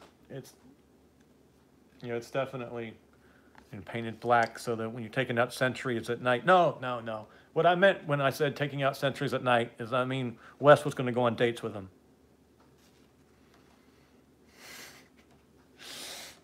Apparently Wes isn't out of the penalty box yet. But anyway, I kind of like it. But I'm gonna hang it up. I've got three black axes from Wes. Damn it, sorry Wes. From Adam. The Night axe is that black double bit. Then he painted that 6-pound. We call it the Baffa. We own the night. He who rules the night rules the fight. Want a working hawk? Well, Butch, the best working hawk. I mean, I really like that trail hawk, and the rifleman is heavy. It does really good if you can handle the weight. Not that you can't handle the weight, but if you're, you know, if you can hold it and it doesn't get fatigued, your hand doesn't get. Don't fighting tomahawks have a ball at the end for a backhand? I thought I remember reading something about that. That's interesting, Chief. They might. What does she look like this century? Well, you know what century means, right? She's 100 years old. She doesn't look great. That's funny. It's a little play on words there, you know, century. Got to explain it for Sarah Dennis. Hey, Sarah. Just watched the first half of this live and I'm catching up now. Great speech. I can see. You have a weapon in your hand. I see you come. Right. Hey, everybody. Sarah is one of our favorite people. We didn't know her through the channel. We knew her through something else first, and we love her and her husband deeply. And she knows Pete as well, the guy that I was all spun up about earlier in the video. This was a special made one Patriot Plumber by Adam up at North Point Axe. He's got a website, northpointaxe.com. Axe has an E in it. I don't know if that's going to show up. No. Yeah, actually, Mark, the peace pipe, I don't have the peace pipe. I keep meaning to get it because why not? But I've had other people tell me, it might have been you, actually. The peace pipe was a really good tomahawk. So if there will be a resurgence in conservative thought in the northern hemisphere of the world, followed by a backlash against the establishment. Well, I hope so, Ryan. I actually am. I am mildly hopeful about a resurgence of some form of conservatism. It's more populism, I think. Yeah, just send him a. I mean, if you're making stuff, he might just tell you how he made it. Adam's a good guy. You know, the crazy Looney Tunes aren't having kids, and people like Rachel is having 6 kids, and like my buddy Jeff has 8, and the Burley Carpenter has 3, which is great. That's 2.1, and you've maintained your population. So 3, you've increased your population. That's why Rachel's 6 is awesome. She's gone above and beyond. And the crazy weirdos aren't having kids, And you know what? They're crazy, and people don't want to be like them. And we're starting to see some of the Hispanics, you know, are starting to vote their social conservatism. Adam has 0. I tell you what, Adam, I'll let some of mine count for you. You can have 1.5 of mine if you can find someone else to give you 1.5 more. And demons can't reproduce. No, wait a minute, Patriot Plumber. You better read the Old Testament a little bit more. There's some interesting passages there about what the sons of God did with the daughters of men. Making babies can be fun. And you know what? A pregnant woman is so happy. She glows. Things get bigger. I don't know why men don't keep their wives pregnant. It is wonderful. Oh, joke. I'm sorry. I see, Patriot Plumber. I should have read into that. All right, Wes is out. Oh, come on, Wes. This is nowhere close to as long as one of your live streams. What'd you say? You have to bounce. Family commitments tomorrow. In-law get-together. I said, pray for me. Half of them need their heads split, and the other half are Karens. Please help. All right, we're praying for Wes. Good night, Wes. I haven't got a job to support or testosterone to aid in conception. Well, you know, Mark, I've been hearing, I listen to a lot of NPR, and even the crazy liberals at NPR are starting to freak out a little bit about the birth rate. They're saying, oh my God, we're not reproducing. And of course, of anyone who can't complain about us not reproducing, it's those morons who have promoted this whole thing. I feel like a weirdo of a millennial for having had 6. Oh, what happened? Cancel. I feel like a weirdo of a millennial for having had 6, but a few of my high school friends have had 4 or more. So, I mean, it gives me hope for the future. Rachel, you give me hope. Where was I? Oh, and they're starting to say, oh my God, we're not reproducing. What's going to happen to this, you know, this postmodern neoliberal utopia we've built? Rachel's talking about children, and that's always, I'm not a happy pregnant person. Past 37 weeks, all mine stayed in 39 weeks plus. Good night, Wes. It's good to hear from you, sir.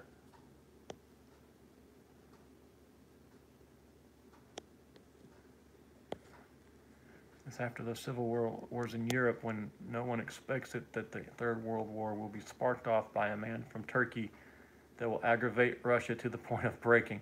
Well, that is highly likely to happen, Ryan. I was not a happy prego. I was a sick prego, kept heading to the toilet almost the whole time. Okay, well, that's no fun. But, well, Mariah's a really good pregnant woman, period. But everything about her is pretty good. It's not weird to have lots of children. I have 7, yes. It's different to what others do, that's all. It should, and Sarah, yours are stair-stepped, right? I mean, yours was like 6 months apart or something, if I'm not mistaken. And Chief has 5 girls. That poor man. Sarah, what's the year spread from your first to your last? I was wondering what the Brady hair was. 9 months, 1 day. Isn't full gestation 40 weeks? Yeah, Sarah had 7 kids in 10 years.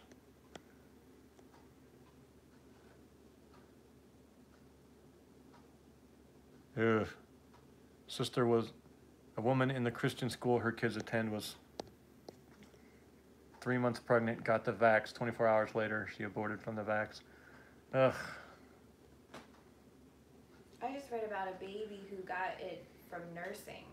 Really? The mom, got vaccinated, and the next day the baby passed away. Oh, I don't know if y'all heard Mariah in the background. She said, Biddy Boo has 7.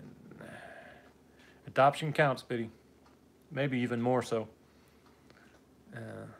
I count my stepchildren, too. I've got 3 stepdaughters who I factor into my 15, because, see, the oldest one was 9 when Mariah and I got married, and the youngest was 3. So I was in their lives long enough. I get to claim them. It's been a ride. I hated pregnancy too. I don't do pregnant well. Spend most of it with my head in the toilet as well. Totally worth it. Maybe I just got lucky. Well, I did. I got very lucky. Okay, then. 40 weeks in 1 day. You know, Z, jokes aren't funny when you overreact. I'm sorry, Chief. Landon has 5 boys so far. My wife is awesome. Yeah, there you go. Maybe that's what it is, you know, when your wife's a fun pregnant woman, you know, it's like, let's have kids. I don't know what was going on with Samuel there, Sarah. TFI Media Group, right-wing Trump supporting Indians. Right? Ryan, you have such interesting comments. Made a video guessing that Erdogan would start a third world war. I'm confident they have never heard of Rendsburg. I think Erdogan may be running out of steam, Ryan. Just a little. I kind of follow Turkey too because I think Turkey is extremely important going forward. Extremely important. So I actually agree with you there. It looks like Erdogan himself, you know, maybe, like I said, maybe running out of steam. Turkey's economy is about to take a hit. Of course, you know what? He might need a war then. You know, that's the last resort of wannabe dictators, and they got to start a war. So who knows? You may be right. But he is facing some headwinds in Turkey right now. Hunter, it was good talking to you, brother. Good night. He is belligerent, Ryan. My ex-husband got sympathy symptoms with our third really bad. So bad he started lactation. What?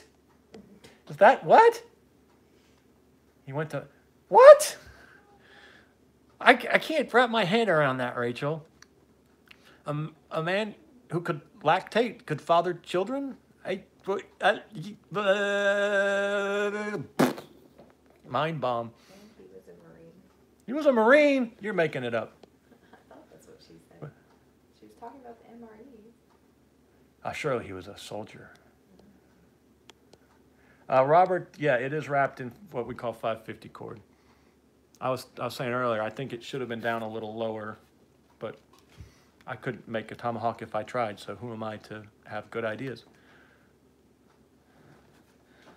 I got to know more about this lactating guy, Rachel.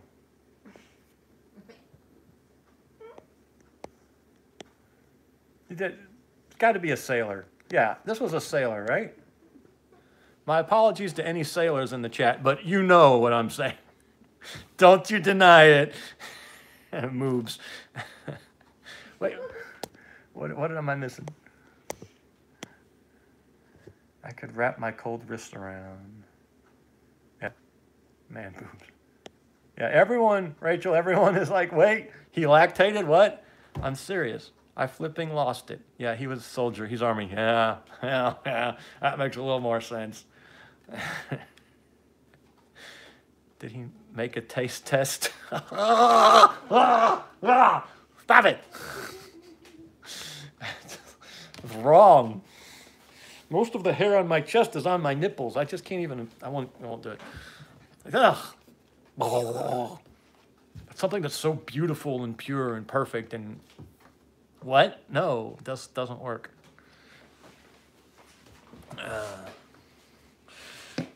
You lost it. You would have been a coastie.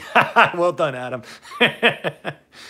Not Mark, my ex. My ex is Army. My current husband is Navy. Ah. All right, Rachel. Well, I won't make fun of your sailor since it was the soldier who was... Maybe he drank too much IPA. I tell you. Okay, thank you, KDE. Let me climb up on a soapbox for just a minute. I won't be as mad about this as I am about Wilber, but I am so sick and damn tired of IPAs. Did you try it in a coffee as a creamer? IPAs are everywhere. I like a good beer. I enjoy a good beer. And if you go to any, package store, you go to look, it's all IPA. I mean, it's all IPA, just top to bottom. And they won't even have a porter. There won't be a porter, but there'll be just cases of IPA. And you know what? Someone just said IPA is okay, but overrated. It's exactly. He totally had moves. It's exactly. It is. It's fine. It's okay. I'd drink it if you bought it for me. It's my favorite kind of beer is free beer. But it's just, what's the deal? Why does everything have to be IPA? Why can't we have a good solid porter? And now I like stouts. I do. I like stouts. But if you're not going to have, it's not going to be IPAs, and it's not, American beer. IPAs create man titties for real. All right, KDE, explain it. IPA is an India Pale Ale. Biddy, it's a type of beer that all the soy boys really like. I told him to make his own cheese. An English IPA. All right, Ryan, I'll keep an eye out for one. Robert. IPAs are nothing more than a trend. 3/4 of the people who drink it actually don't really care for it. Wow, lots of hops. It's just lots of hops. But it's too much. For me, it's too much hops. There's a chemical in it. Is the chemical from the hops, KDE, or is it just something they're putting in to achieve something? Probably, well, there's definitely something they're putting in to achieve something. There's no doubt about that. But why can't you just have a good, solid porter? That's it. It's just a good, solid beer. And if you, and they still have to take the good, solid porter, and then they got to turn them into stouts. And so now they're 13% alcohol. That's fine. It's fun. I like them. But if you just want to sip on something and you don't really want to, be 3 sheets to the wind, why can't I have a porter? Just make, or if they do make a porter, it's got to be mocha, chocolate, vanilla, something separate from the hops. Huh? Anyway, that wasn't a really good rant, but it just drives me nuts. Before refrigeration, shipping beer from England, India, they added hops to keep it from going bad. See, and I'm okay with that if there was a reason behind it. Ryan, porter is really good. It's dark. That's how they make a porter. They roast the malt before they make the wort. Yeah. Do you ever get sweet potatoes in? No, we have not gotten the sweet potatoes yet. Our garden is actually a little bit behind. We haven't got anything planted. How about a good old Bud Light? No, Jimmy, no. You're gun daddy. You're clearly not beer daddy. And those two things shouldn't mix, really, so I guess it's a good thing. Now, we're going to get some slips from our local feed store. Have you been checking? Do you know when he's going to get them in? No, I don't think he gets them until May. Well, it's May. Never mind. All right, Patriot Plumber is leaving us. Down to a 2 instead of a 10. Feed the good wolf. Glad to see. Oh, yeah, I see what you're saying. Yeah. So not beer daddy. Thank you, Patriot Plumber. Good night. Biddy said something funny, but I missed it. Sorry, Biddy. I'm sure it was funny. Maybe that is why the guys are wearing man buns to go with their moves. Okay, yeah, that was funny. All right, I know, Adam.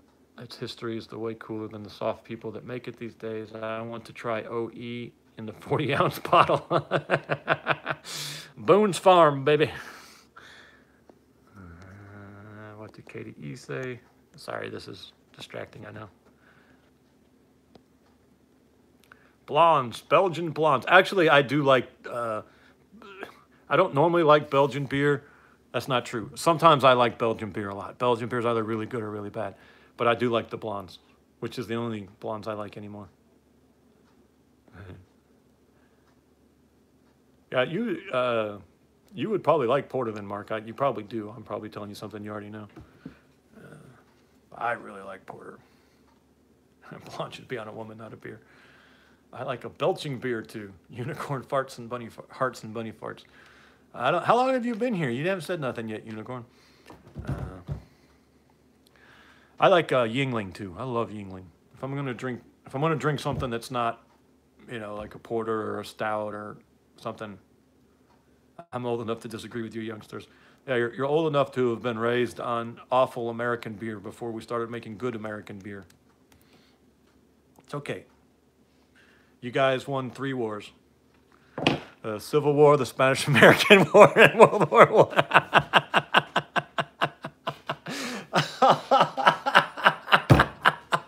I'm sorry, Jimmy.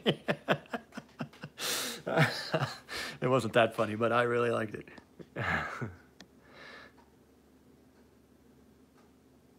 Oh, I'll have to try that, Ryan. 20 slips cost me 30 bucks here. We cannot get them. I bought 90 pounds of Yukon Gold. Oh, 20. Damn it.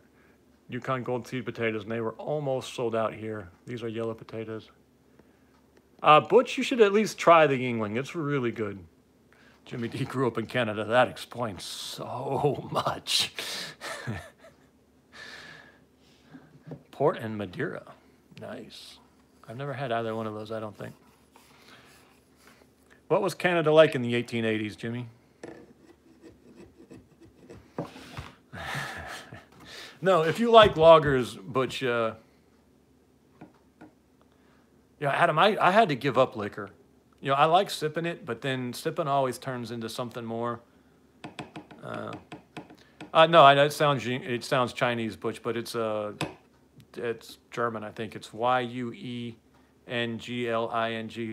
It's very simple, but it's a bottom fermented lager. It's not that top fermented crap, and it's affordable. You know, it doesn't cost any more than the Bud Light, but it just has a good little flavor. It drinks well. It's very enjoyable.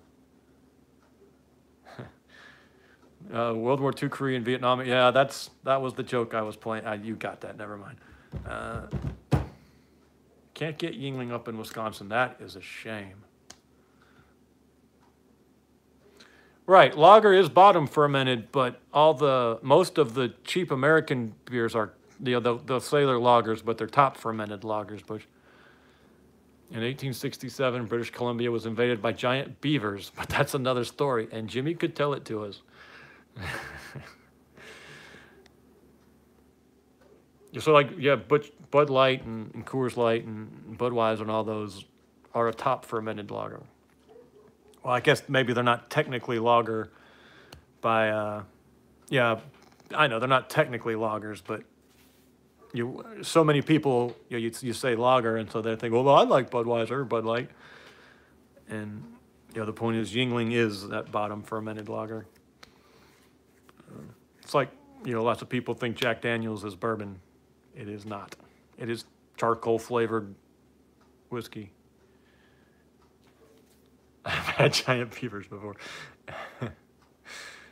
I'm not going to touch that with a 10-foot pole, Jimmy. You won. I'm reminded of the Monty Python sketch from The Holy Grail. Yeah, you know what? You're right, Ryan. The hippies brought us craft beer. You were right. Do you get beer from Alaskan Brewing Company? They make an amazing smoked porter. No, I've never seen it, Adam, and I would love to try it because I love me some porter. It is my favorite beer. There's this thing called the Tatty Caster. Maybe it was the original porter. I don't remember. Jimmy D almost died from the fall. It is superb. It's better on tap, but most things are. But the bottles are really good too. And I just fell in love with it. It's called, the Tatty Caster. It's two different words. Tatty Caster. It is a porter, and it is, Yingling is the great little lager.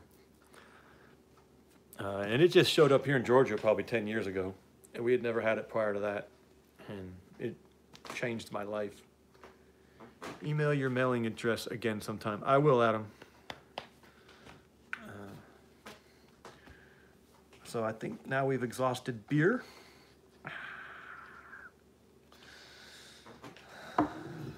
Well, you can't really exhaust beer, but we've exhausted my knowledge of beer. I used all the words I know. You've exhausted my vocabulary.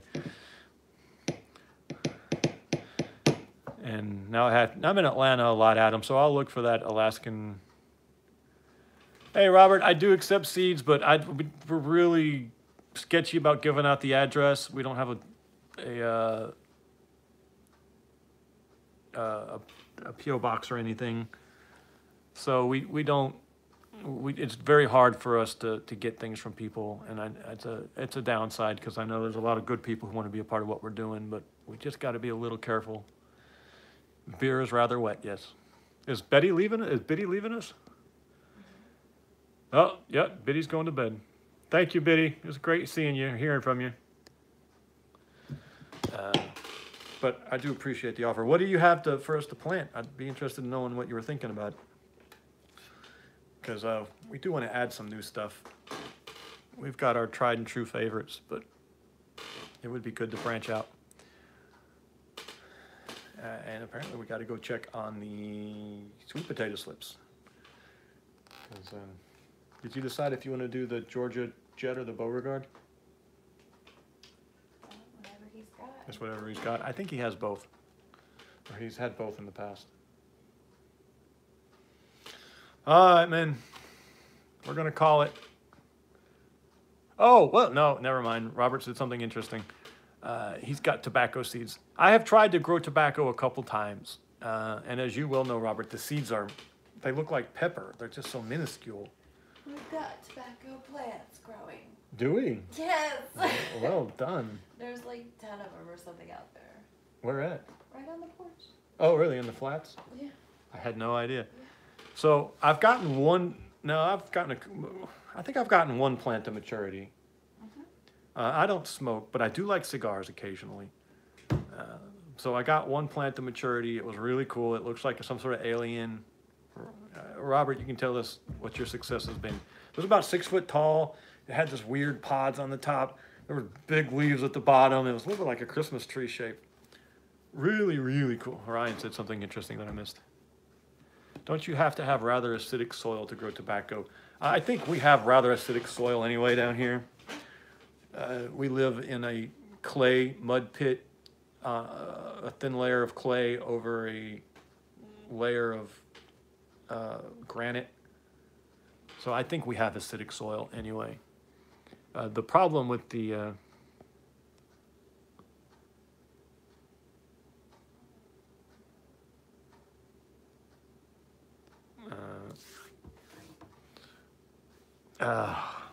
where was I? I don't know. I was saying something about tobacco. I think it's hard to get them started because the seeds are so small, and I think they come up slow. But apparently we have 10 plants growing. Oh, they have a really nice smell. And I think they repel bugs, too, to a certain extent. So I'm excited. If we've got 10 plants, I'm going to try to get all 10 of them. I don't know what to do with the leaves, though. I'll have to... someone's leaving. Who's leaving? Oh, is that... KDE is leaving. I'm sorry. I thought you were saying good night to someone else, KDE. Good night, sir. It was good to hear from you again. Thank you. There is a storm on its way. There's no doubt about that. So I'm really excited about tobacco then. I didn't know that I had tobacco to be excited about, but now I do.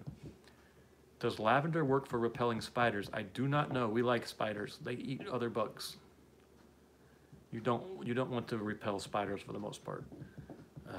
Just keep piles of cardboard and really rotten wood away from, where the areas where people are. That way you won't have the brown recluses. Lavender does not work for Alaskan spiders. How is it so cold up there and you guys have such problems with bugs? Here, when cannabis took a nosedive, people were selling off their equipment. I bought some for one man, T5 lights, etc. Used to grow tomatoes. I didn't know that cannabis took a nosedive, Robert. I wonder what happened. I thought that was going to be a growth industry. But yeah, we don't repel spiders. We try not to repel anything, really. The chickens do a pretty good job of keeping the fire ants out of the yard. And I think tilling and plowing tamps them down a little bit in the garden, but they're still up there.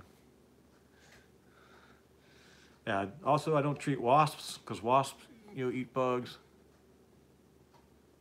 It went crazy, then crashed. I had no idea. I wonder what happened. We even have a frog that goes into a semi-frozen state but survives all winter, even to -80. That's insane. Absolutely insane. I wish I could find some government repellent, but I digress. Yeah, if you could find a government employee to spray it for you, you just don't want to get that stuff on you. and I know we all have. I don't miss Alaskan spiders, but I'd trade them for these bugs in Hawaii any day. Ew, Hawaii. I don't know, it'd be fun to visit, but I wouldn't want to live there, I don't think. I would like to see an active volcano, though. That would be cool. The natives up here would keep the wasps and yellow jackets around when they... Gotta finish the story, man. You gonna leave us hanging as a cliffhanger? Stay around for part 2. When they're curing their meat, the wasps and yellow jackets keep the flies away. Interesting. Yellow jackets are something I'll treat if they're around the house. My brother and I want to buy land in Tennessee possibly so we can survive what's coming. There are some really good deals in Tennessee. There was some land I wish I could have bought recently. I think it was 40 acres, $80,000. It was completely raw. It was wooded. It was in some mountains. It was well situated. I just didn't have $80,000. They will eat some of your meat, but it's better than maggots. Anything is better than maggots. So now I've got a reason to keep yellow jackets around. I don't know. I don't like yellow jackets. Not around the house. I'll let them live anywhere else. But if they're around the house, they got to go. I had a buddy. You know, we were digging around. You're always stealing stuff, and we had stolen some. Maybe we hadn't stolen it. Maybe we had found it or something. But there was this case of said insect repellent, and we were Marines. We didn't read any farther than that. And he was using it. He said, "Man, this stuff's great." And you know, we had Humvees because the missile systems we were mounted on Humvees, and we were set up in this swamp one night because Camp Lejeune is just one giant swamp, and there was all these mosquitoes in the Humvee. And one of the guys took that stuff, and he sprayed it on his windshield because there were the inside of his windshield because there were all these mosquitoes on it. And this ballistic windshield, it was ballistic rated for grenade shrapnel, and this insect repellent these other guys had been spraying on them. You know, they've just been it ruined the windshield. It ate the plastic or whatever, and it did all these little cracks, and it turned foggy, and the windshield was completely wrecked. And so we started looking at it, and it was for spraying on tents. You would spray a tent with it and let it dry, and then the mosquitoes wouldn't get on the tent. And these guys were spraying it on their bodies. Put up a fake nest on your porch made from newspaper and glue. I think Australia is the only place I wouldn't like to live. Lethal poisonous spot. Yeah, you're right. Australia is just one giant death trap. What do you think about the fiat system crashing and going to Bitcoin?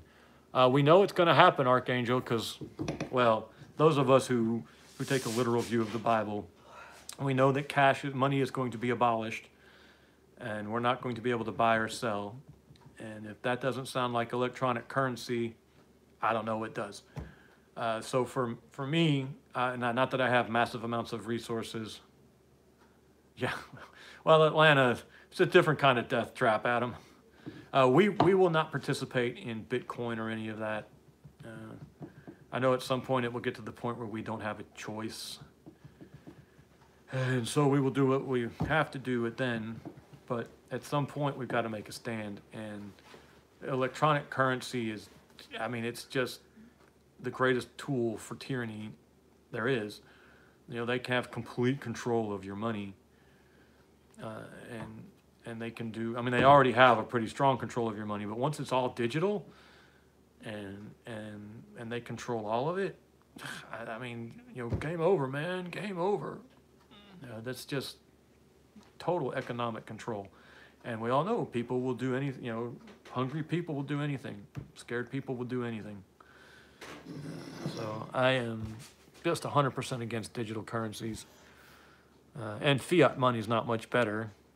I mean, it looks better now that we have digital currency. Yep, lead and brass. Well done, Butch. That's what I say. Lead and brass, precious metal. Yeah, black market, gold and silver. I mean, for a while, things will be bad enough that beans will be really valuable. Do you have any idea about sanctified industries? I have not, Archangel. First I've heard of them. You give me some info. I would look them up on my phone real quick. Yep, North Korea, here we come. And we're all out growing or trying to grow potatoes in constant famine. Constant famine.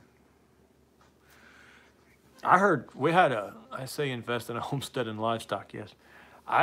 One of my buddy's wives told me that they're about to start sending everybody checks starting in July.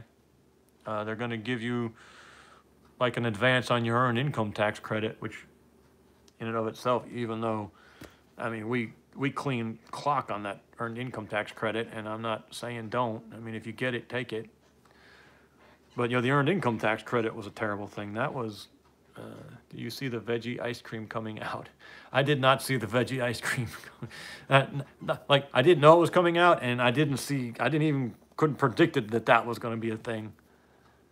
What about those? I love those, Adam. I've done a lot of research on them. You know, I've got the Gravely's. And when I was researching the Gravely's, I started seeing the BCS tractors. Now, here's the problem. They had this really bulletproof little diesel motor that ran forever. And of course, you couldn't have that, so they outlawed it in America. But if you can find one of the old ones with the diesel motor, or if you can find the diesel motor and retrofit one of those, the Honda motor is fine. I mean, there's nothing wrong with it. But I really like those BCS two-wheel tractors.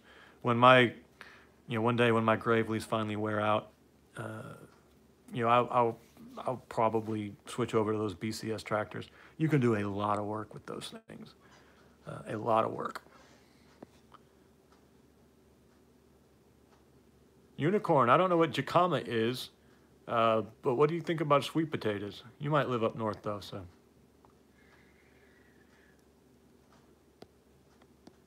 California, they want to give pregnant or women with children $2,400 a month for supporting them. And they will see men thrown out of their homes at a prolific rate. Diesel was always better. That's why they got rid of it. But those tractors should be able to, if you can find the right diesel motor. Jimmy's tractor says Kubota on it. Then that was probably made about 45 minutes from where I sit at this moment, Jimmy. Unless it's an older imported one. But if it's one of the newer ones, Tommy gun, invest in lead, I agree. If it's been made in the last 20 years, it was probably made right here. You'd think I could get a deal on one, but the people who work there can't even get a deal on one. Texas, not north, okay. Jicama, Ama is a starchy root. I do like sweet taters. I'll have to look into jicama. I'm not familiar with it. Starchy roots are good calorie sources, though. They got rid of diesel down there, and they're not up here. So they got rid of, the feds got rid of small diesels, Adam. So this was a small diesel, 2020. Yeah, it was made right here, but so yeah, you can still get obviously diesel tractors and diesel cars and everything, but you can't get small diesels. So like diesel generators, pumps. Yeah, he's rich. And so you can't get that small diesel on that two-wheel tractor anymore. And that is a crying shame, because by all accounts it was a wonderful motor and would just run for years. We are talking, I don't know if it's 2 cylinders. I just know small diesels, Robert. I don't know any more than that. And I was at a BCS dealership. I was actually at the Mother Earth Fair, Mother Earth News Fair, I can't remember. Anyway, it's a really cool thing to go to. And they had a BCS dealership there, and he said, look, you got to buy this one right now. They're outlawing the motor next year. I couldn't have bought that thing right there if I'd had to sell children to buy that thing. Yeah, it's still going. People keep saying interesting stuff, and so we just keep going. But that's where I got that information about those diesel motors. He told me that they were Mother Earth News men. How can you forget? Well, I just can't remember if the news part is in the fair or not. If it's just the Mother Earth Fair, but I guess it's the Mother Earth News Fair. Very cool. It is possible to convert a rear tine tiller into a walk-behind tractor. Is it possible to convert a rear tine tiller into a walk-behind tractor? I have thought of doing that, but maybe it wouldn't really work. You know, my one thing about that MT is, you know, there are just those Graveleys around to be had. The David Bradleys are still around to be had. There's the Sears Simplicity is still around to be had, and those and the BCS is there. So the problem you're going to run into with that rear tine tiller is, you know, it's probably a chain drive, but you're going to have to find a way to cut off the. There's not going to be like swapping things out. You know, you're going to have to do something permanent to your rear tine tiller, which is, I mean, that's fine. If you got what you want, that's fine. But my guess is unless you just like engineering projects, and we get Patriot Plumber back in here, you're probably going to be better off finding an old Gravely. I see there's Gravely groups on Facebook, and I all the time see let this girl walk around having to broadcast all over the world. What was I saying? Oh, I see Graveleys all the time with, you know, they'll have a bush hog deck. They'll have the rotary plow and the tiller. They call it cultivator, but it's what we think of as tillers. And like they'll have a sulky, which is just this seat you can ride behind. And you'll be able to get all that for $500, you know, and the damn things just run forever. So while it would be an interesting engineering project, oh, Rachel's still with us. I have a chapter to read, and I have to get up early. Really have. Nice life, fight the toxic feminists and all the good stuff. Take care of them. Good night, Rachel. Thank you. So I would say save yourself the hassle and go find an old Gravely. Have you heard about the power grid changing over to solar from Tesla's tower? What do you think? Well, that's, you know, the thing is, the sun's only out half the time. And what do you do the other half of the time? You can't have batteries that big. I mean, I've always heard it said that the grid is a battery, but I don't think it's a battery the way we think of it as being a battery.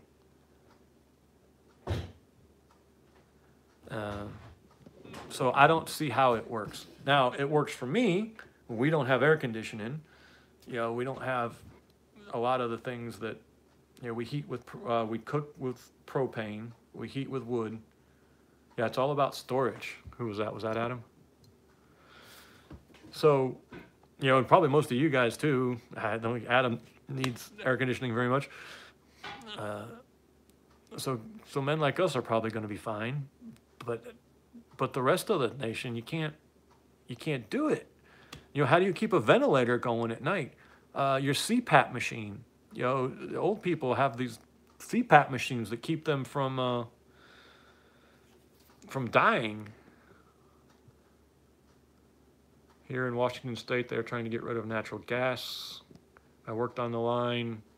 100 milliwatt gen sets. Gas comes out of Canada. All power goes to California. They put this in after Enron. Now they are pushing for nuclear. I think nuclear is the way to go. I know it has that giant downside of, you know, killing everybody. But, you know, the grid is not a battery like we think of batteries. We can run up the turbines to create more during high usage times and back them down during low. But I don't know how solar helps you at night. I don't know how it helps you, you know, on rainy days. You know, I you know, living down south, I don't think about these things. I read recently that, you know, up north, when it snows and they get covered in snow, you're done. There'll always be natural gas. Your name is apropos then, unicorn. You know, what do you do up north? Do you have to hire people to go out and clean all of the solar panels all the time? I will tell you this, those big giant solar panel installations where they cover acres and acres of land with solar panels, how the hell is that any better for the environment? You know, you're covering all that land with gravel and panels. Yeah, this is not environmentally friendly. That's insanity. And it's like, I can't remember how many acres it takes to power one house, but it's multiple acres. You know, you would have to cover like the entire continent with solar panels, and you could still only run like, you know, Chicago or something. Dean is here. Hey, Dean. David Wilber is someone who pissed me off, Dean. So I like, just to finish up the solar real quick and then we'll get back to Dean. I like solar for individual installations. Like we have solar panels, and that's good. But if you try to make it a big scale thing, then I think it fails. I think it has to be a small scale individual installation. Dean, it is great to see you, brother. Wilber was a feminized soy boy who said something stupid and made me lose my temper. So I went off on him for probably 45 minutes. And he'll probably never see it, but just in case he does, he'll know that someone called him on it. How long has it been since we've seen Dean, Jimmy? It may have been David's memoriam. Look up thorium. We basically wouldn't. Yeah, Adam, I've read about the thorium in a Popular Mechanics one time, and I think instead of the big rods, they make these small balls. Is Wes still here? No, Wes left. They'd make these. I'll have to put. It's just a long rant. I get very animated and an upset Dean. It's all inside baseball, but I just had to say something. And yeah, so they don't melt down. They don't have the big horrid things. It's very, very interesting, and I think it would be a great system going forward. But you always do your live show when I'm at work. Yeah, I know. I don't know. We're on separate schedules. But the thing with the environmentalists is they don't want to solve problems. They don't want to find clean energy. They want to take energy away. At the end of the day, they hate people. They want to take 7 billion people and condense them down to 500 million people. They want you all to die, all of us to die. There's not one of us here tonight that would make that 500 million person cut. We would all be the social undesirables. So when they want to get rid of our power sources, they don't want to replace them with efficient, clean alternatives. They want the power sources to go away. You know, if we don't have electricity, they don't think we can live. Joke's on them. The 32 people on this live stream would be just fine. Georgia Guidestones. Yeah, Ryan, those are real close to us, probably 45 minutes away. I've actually never been to them. I've heard about them my whole life. Yep, Dean's right. It's always a power grab. It's just straight up power grab. Unless it's, college professors who just want to lay co-eds. But it's that or a power grab. And that probably is a power grab too. So as much as I like the thorium, I don't know that it's going to happen because it's a good solution and they don't want good solutions. They want problems so that they can have a constituency. Oh, it's so terrible. Only I can save you. Oh, help me, help me, help me. Yes, Agenda 21. I don't know what's going on with those guidestones. So I supposedly I've talked to people who say no, who put them up. Like I said, it's a local thing here. Our high school plays their high school in sports. But I've just never done the research and tried to figure it all out. It's someone stupid saying something stupid. That area, that's a town called Elberton, or Elbert County. And it used to be the granite capital of the world. It produced all the most of the granite used around the world. And so there was a lot of money down there for a while. Or people took a lot of money out of there. I think most of the money people, they made it up. I missed something. What's Jimmy talking about? Oh, yeah, the COVID. Yeah, they made it up. And it's just they didn't realize it at first, like, oh, yeah, 10 days to flatten the curve. Oh, wait a minute, we got something here. No, lock it all down. I think climate change is a total fiction. I have been convinced by Yeah, I agree, Dean. I wonder what local idiot did it, because why is it in Elbert County, Georgia? You know, it's such a weird place to put something like that. And I'm not familiar with Gladstone. My take on global warming is it's a total farce. It's like COVID. It's a manufactured crisis to perform a power grab, like we were saying. You know, it gets hot in the summer, it gets cold in the winter. What should interest us?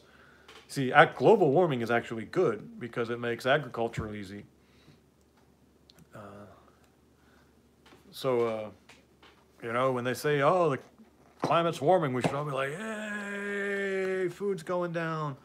Food prices are going down. What is this, Adam? Oh yeah, the impending ice age, which I kind of agree. I think we are set for some cooling. I don't know if ice age, the way we think of it, is an accurate description, but you know, it's first and last frost dates, which you got to pay attention to. There's been times in our nation's history that some of the northern states did not have a single month without frost, that it froze in every month. This was back in it wasn't the Maunder minimum, but it was one of the other minimums. And so like New York, Massachusetts, Maine, definitely, that they had no growing season. You could not grow any crops. Was it 1 year? I can't remember. And that wasn't a deep minimum. It wasn't the deepest minimum that we know about. There was the minimum of the solar activity in the sun. You all know this stuff. And I mean, there's sunspots. There's less energy coming out of the sun, so the earth doesn't warm quite as much. And obviously, if you don't have a growing season, if you don't have a single 30-day period without frost, you can't grow crops. No grain crops. You know? And you know that winter was a pain in the ass. So I think it's called the solar grand minimum, and it's not gonna. I don't think the next couple of years are supposed to be that bad. I think starting in 2030 is when we're really supposed to be like, 3,400 years ago, the English Channel was bone dry. Look at the man-made structure of stone off the coast of Japan, 90 meters below ocean level. Look at the 1,300-year-old stone object above Fukushima. Some pine bark. Yeah, it's gonna be a little rough up there, Adam. Of course, I don't know. You're close to the coast. I think that does weird things to the weather, doesn't it? Braveheart is really good, Freedom Chaser. I love the 357. My favorite Mel Gibson movie is probably The Patriot. I don't know. I really liked. I like almost every Mel Gibson movie. I really liked Apocalypto. A lot of people didn't necessarily see that. I bet a lot of people did, because he did it in they tried to recreate the language of the Mayans or the Incans or the Aztecs. I can't remember which one, and did the whole movie in that. Yeah, as long as the lead holds out. There you go. I didn't see Get the Gringo. Mad Max is good. But I really like Apocalypto and... damn it, I just said it. Oh, The Patriot. That's why I like Tomahawks. The secret's out. My love of Tomahawk stems from that movie. What else? What other movies do I like? We watched the Louis L'Amour Western tonight. It was Conager. It had Sam Elliott in it. It was okay. Obviously, any John Wayne movie, McClintock. If you've never seen McClintock, go watch McClintock. It is how a man should live his life. The Patriot was awesome. McClintock is a John Wayne movie. Is really good. Another John Wayne, When We Were Soldiers. Oh, thank you, Adam. Oh, man, that movie. That got to me. I loved that movie. That's probably my favorite Mel Gibson movie. As good as The Patriot is, We Were Soldiers was excellent. I mean, and not even just the subject matter. Actually, I named one of my daughters is named after the actress who played in that movie, and I named her for that actress because I literally cried.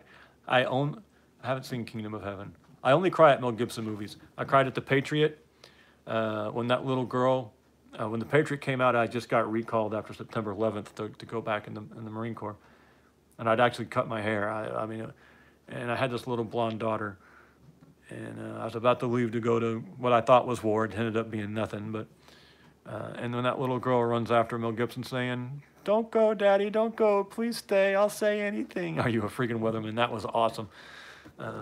You know, I just killed me. And then We Were Soldiers, when the colonel's wife was having to go deliver the telegrams to the other wives of the dead soldiers. That got me. Waterworks. And then, of course, The Passion of the Christ. If you can't get watery-eyed at that, then there's something wrong. Those are the 3 movies I've cried at. All 3 of them are Mel Gibson movies. I don't know what that means, but I'm going to try not to read too far into it. So I love me some Mel Gibson movies. The Magnificent Seven. I love The Magnificent Seven. It's an old Western. I'm sure you've seen it. It's got Yul Brynner. It's got a lot of I think. I know Yul Brynner and Steve McQueen are in it. I think, is Lee Marvin in it? Maybe not. Charles Bronson is in it. Dean, it was good to see you, brother. Thank you. Anyway, it was a Western based off of an old Japanese movie called, I think, The Seven Ronin. Yeah, I saw that too, Billy. Yeah, that our pets are bad for the environment. Okay, yeah, not Lee Marvin. But there was a bunch of sort of more well-named. I know Charles Bronson, Yul Brynner, Steve McQueen. Good night, Butch. I didn't see Outlander. And The Seven is excellent, Billy. Oh, The Great Escape. I love The Great Escape. It's a World War II movie. It has a little bit of a basis in truth. Steve McQueen is in that one, too. Oh, wow. That's interesting, Ronan. But The Great Escape is really good. It was a British movie. So, that wasn't... And that's fine. I mean, it was a Seven Samurai. Yeah, you're right. So it was told a little bit more from the British perspective, but I mean, that's fine. It was their story. They have some Americans in there just so it would sell in America. And Steve McQueen has a great scene on a motorcycle. How they worked a motorcycle into a Nazi prisoner of war camp. But they did, and it was a great scene. What else? Anything with the Marx Brothers in it. Oh, The 13th Warrior is really good, Robert. I did like that one. I was so mad when they chopped that one warrior's head off. I'm like, are you crazy? The one thing in the world you need right now is men to fight, and you're going to chop your biggest dude's head off? I was so mad. Anyway, what else? Anything with the Marx Brothers is hysterical. Oh, if you've ever seen Steve McQueen was great. They're called The Road Pictures, so it's I like old movies. I mean, I like newer movies too, obviously, but so it's Bing Crosby and Bob Hope, and they do these series of movies with the same characters, and they're off on the road. They have the same song they sing and everything. They're off on the road to Morocco, and Dorothy Lamour is always it's Bing Crosby, Bob Hope, and Dorothy Lamour, and they're just goofy, funny movies. I have never seen a Woody Allen movie, Unicorn. I could put that up there with Coffee. Never seen it, never will. So I love The Road Pictures. Oh, Ben-Hur is really good. Oh, yeah, Jeremiah Johnson was good, Adam. I like that one. That Indian chick was hot. I mean, it was a good movie, but... I did not know that, Billy. That's interesting.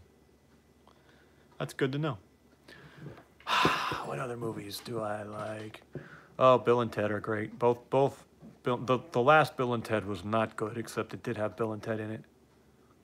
Yeah, Jim Caviezel is good, Robert. But I like the first 2 Bill and Teds. Oh, I love the Lethal Weapon movies. Obviously, Die Hard. Why are you hating on Redford, Adam? What else?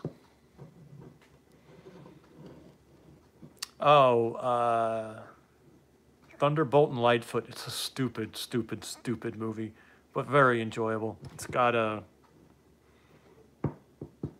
Oh, Flags of Our Fathers was really good. It was a good... I'd read the book, and now they found out now.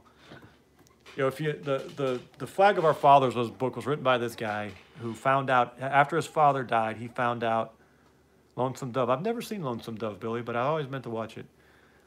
After his father dies, he finds out that his father had been one of the men in the famous flag raising picture on Iwo Jima. And so he goes on sort of he never knew, his dad never talked about it and wouldn't allow anyone to talk about it. Well, we find out years later why. It's because he wasn't really in the picture. The Marine Corps just said, hey, you were in that picture. Oh, Quigley Down Under is a really good one, Jimmy. They needed someone to go on a war bond tour, and they just said, hey, you were there. You say you were there, go on the war bond tour. And he went on the war bond tour and sold a bunch of war bonds, but it wasn't him in the picture, and so he didn't talk about it and never claimed to be in it. But when his son wrote the book, he didn't know that. And so he wrote this book about discovering this about his father, and Clint Eastwood made a movie about it, a really good movie about it. And then years later, it comes out that he wasn't in the picture. It wasn't him. He was at Iwo Jima. He was in the fight. The man had nothing to be ashamed of.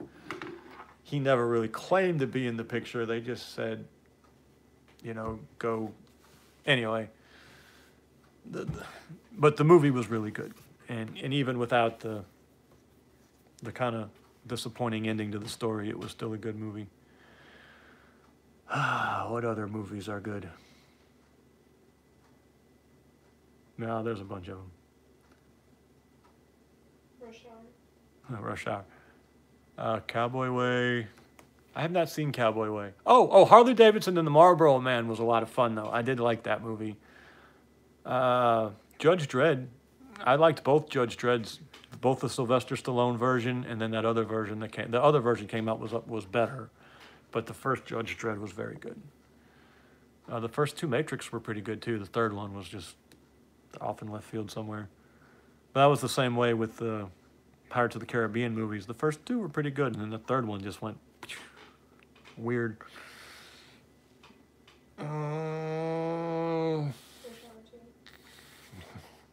All of the Rush Hours were good. I didn't see The Revenant. I saw the Manchurian Candidate remake, and it was okay. Probably not as good as the first one. Mars Attacks was fun. The Passion of the Christ we talked about earlier, that was very good. I haven't seen Monty Wash. Haven't seen The Departed. Oh, Signs. The M. Night Shyamalan. That was a Mel Gibson movie, too. I love Mel Gibson. But Signs was a really good movie. I didn't see Wag the Dog. I didn't see Walsh. I liked the Firefly series a lot. The movie they made was Serenity, and it was okay if you liked the series. Anything with Marilyn Monroe. Adam, I love Gentlemen Prefer Blondes, but for me, Julie Russell was the attraction there. I just liked her a lot more than Marilyn Monroe. Braveheart was very good. Oh, I like everything Tom Selleck's and Jimmy. I just haven't seen that one. But Gentlemen Prefer Blondes was a lot of fun. Jane Russell. Thank you, Adam. I'm sorry. I don't know. I knew I wasn't saying it right. I love Jane Russell. But I like tall women, so. Yeah, I know. It was a little bit of a crazy, but it was a really good movie. It was well executed. I really enjoyed the movie. How to Marry a Millionaire was another good Marilyn Monroe, Adam. And then she did one with, was it John Wayne or Jimmy Stewart? She did a Western that was supposed to be really good, but I didn't see it. But the best Marilyn Monroe movie was Some Like It Hot. Where if you want like classic Marilyn Monroe, River Wild, that's right. But if you just want classic Marilyn Monroe, it's Some Like It Hot. And it was pretty funny. Except there's two cross-dressing dudes in there, but they were hiding from the mob. Yeah, I think you'll like it if you like Marilyn Monroe. There's one of her classic dresses is in there, and you're kind of like, they let that on the movies in the 50s? What? Yeah, Howard Hughes loved Jane Russell. But how could you not? I used to love, I do like all of the, I like my little ballroom dancing a little bit. So I love the old Fred Astaire, and it's late and my mind is not working well. Fred Astaire and Ginger Rogers movies. Yeah, she is easy on the eyes. But then I discovered Eleanor Powell. And if you've never seen Eleanor Powell dance, and she has a few movies where she's with Fred Astaire, she is unbelievable. Ginger Rogers is beautiful. She's graceful. She's a wonderful dancer. Eleanor Powell makes Ginger Rogers look like a cow, at least when she's dancing. I mean, Ginger's, she's really skinny and short and cute and got a great personality, and she's a better actress than Eleanor Powell ever was. But my God, Eleanor Powell, Fred Astaire can barely keep up with her. I just love watching her dance. So anything with Eleanor Powell in it. But the Fred Astaire, Ginger Rogers movies, and Top Hat's really good. Follow the Fleet's really good. Putting on the Ritz. I'm not going to remember all of them. The Cowboys, yeah, John Wayne, that was excellent. Anything with John Wayne is good. Oh, what's the one he did with Stagecoach? I don't know Gloria Graham. I have to look her up. Stagecoach was a really good John Wayne movie. I do like the old musicals a lot too. My favorite is Kiss Me Kate. The Shootist was good. Kiss Me Kate's a lot of fun. I do like almost all of the old musicals. Seven Brides for Seven. All right, look, I don't care if you don't Paint Your Wagon Red was pretty good. I don't care if you don't like musicals. If you're a man, you should watch Seven Brides for Seven Brothers. It's a man's movie. There's some singing, there's some dancing. It is a movie about men who are men, and it is a great movie. You should definitely watch Seven Brides for Seven Brothers. It's an old movie. There's some songs you might have to fast forward through. There's a great fight scene. One of the great fight scenes in all of cinema is in Seven Brides for Seven Brothers. What's another movie with some great fight scenes? Willy Wonka and the Chocolate Factory. Willy Wonka and the Chocolate Factory has some great fight scenes with the Oompa Loompas. The Four Feathers was very good, Robert. I liked that one. And there's along the same lines of the Four Feathers, there's been like True Grit is really good. I'll tell you this though, I liked the new True Grit more than I liked the original True Grit. But if you liked Four Feathers, there's a bunch of Beau Geste movies because it's a great story. I haven't seen the John Wicks yet. So if you liked Four Feathers, you'd like the better Beau Geste movies, but there's so many of them, you got to wade through them. Oh, I like the 70s. I've always heard that was the best fight scene in all the movies, but I've never seen Rob Roy. The 70s Three Musketeers with Michael Caine. That's a lot of fun. What else? Anchors Away is a fun one. That's another musical.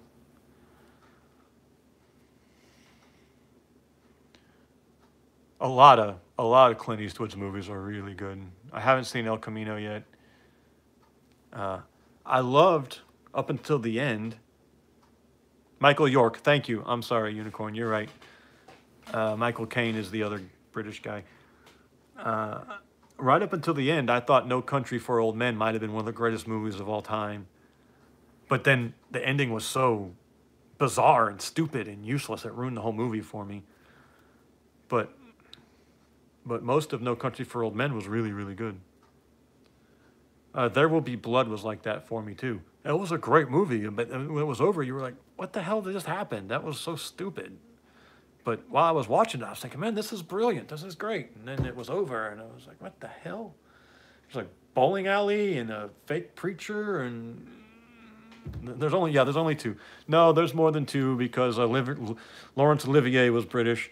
So I guess there's three. Hunt for Red October is excellent. Patriot Games was really good, and I don't remember Clear and Present Danger, but Hunt for Red October was a great movie. That was a wonderful movie. Oh, Air Force One was a good movie too. Get off my plane. I probably said Die Hard. All the Die Hards. I liked all of the Indiana Jones movies except for Temple of Doom. I did not like the Crystal Skulls at first, but when I watched it again, I liked it a little better. It was okay. The ants were a little weird. The commies were fun though. The aliens were a little weird. The nuclear blast in the refrigerator was a bit much. I did like, I've seen some Hitchcock movies. I really liked Vertigo. What other Hitchcock movie did I see? I know I've seen at least one other. Temple of Doom, I just didn't like. It was like, the whole thing was just petty, you know. It was, I don't know, it didn't have any... I just didn't like Temple of Doom. Lord of the Rings was very, very good. The Hobbit could have been better. I had high hopes for the... Hobbit, and they pretty much turned it into a chase movie, and that's not what the story was. But that's a really hard story to put on in a movie because it's such a slow-paced thing, and it's supposed to be slow-paced. You know, you're supposed to be on the journey with them. It wasn't bad. I just had higher, you know. And the thing is that I was ready to be disappointed by the Lord of the Rings trilogy. And it was great. They did wonderful. It was fantastic. And so my hopes got up for The Hobbit. And The Hobbit was probably fine, but it didn't live up to the expectations I had from The Lord of the Rings. You know, I haven't seen that one, but a silly movie, and I don't remember the name of it. But it was this mob movie where Steve, the jerk, I can't remember his last name. How is this escaping me? You know who I'm talking about. Harrison Ford lives 6 minutes from Philly. That's pretty cool. Steve Martin, thank you, Truth Telling. He's hiding from the mob, and they put him in the witness protection program in this little town. And he's like this fast talking, you know, mom, hey, forget about it. And, Adam's out. Ooh, he's got to get up in 3 hours. I'm sorry, Adam. But he just ends up taking over this town and, you know, scamming everybody. My Blue Heaven, that was it. I loved that movie. That was a great movie. That was just a lot of fun. With, I think, Rick Moranis was in it. I don't know what Clarissa is. But yeah, Rick Moranis and Steve Martin in My Blue Heaven. That was great. You know what it was an awful movie that I really liked. And I like a bad movie that can be honest with itself that it's a bad movie. Galaxy Quest with Matt LeBlanc was terrible, and I loved every minute of it. Yeah. I've heard that one before, Robert. What are other bad movies that I really liked? I like a lot of bad movies. I did not like Howard the Duck. Oh, Callista Flockhart. Shaolin Soccer was pitiful. I didn't watch it, but I've almost watched it a couple times. Yeah, dude, Galaxy Quest was wonderful. Oh, I'm sorry. I meant I really liked Galaxy Quest 2 with Tim Allen. But what I meant to say was Lost in Space with Matt LeBlanc. Terrible movie, but I loved it. I thought Galaxy Quest was a really good movie. I actually really liked Galaxy Quest. Kindergarten Cop, that was another one. Bad movie. Oh, okay. A movie that did really poorly that I really liked was called Oscar. Yeah, Message from Space. And Sylvester Stallone, I don't know if he directed it and produced it and all this. This little tiny mobster movie, it was completely out of character for Sylvester Stallone, but it was really entertaining. It was fun. It was cute. It was well done. It wasn't, a lot of movies that actors do themselves are kind of, it didn't take itself too seriously. Big Trouble in Little China was excellent. And Escape from New York was really good. And Escape from LA was atrocious. All right, we're losing Jimmy too. Maybe I just need to call it a night. I'm losing all my heavy hitters here. All right, man. We appreciate you. Oh, Roadhouse. I loved Roadhouse. You're going to keep me going. Roadhouse was great. There was another Patrick Swayze movie that was really good. Oh, I really like baseball movies too. It's hard to make a bad baseball movie. Even, you know what I really like that no one liked is The Postman with Kevin Costner in it. I thought that was a great movie. And I liked Waterworld too. I haven't seen it, Unicorn, but I've heard about it. I do need to watch that because I love Jackie Chan. I've yet to see Jackie Chan do something I didn't love. But Kevin Costner, Waterworld, and The Postman, they both ended his career, and I thought they were both excellent movies. I really liked them. Green Mile was excellent.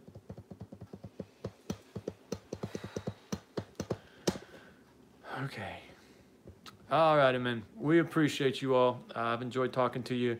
I promise we will do this again. Taming of the Shrew. Yeah, the Taming of the Shrew was Mariah and I's first date. We went to the Shakespeare Tavern down in Atlanta and saw Taming of the Shrew. That was our first date. I knew pretty quick that I was hooked. Thank you, Aiden. We appreciate you, sir. We will do this again. It won't be a year or however long it's been since the last one. I enjoyed it a lot. Thank you, Unicorn. You guys have a good evening.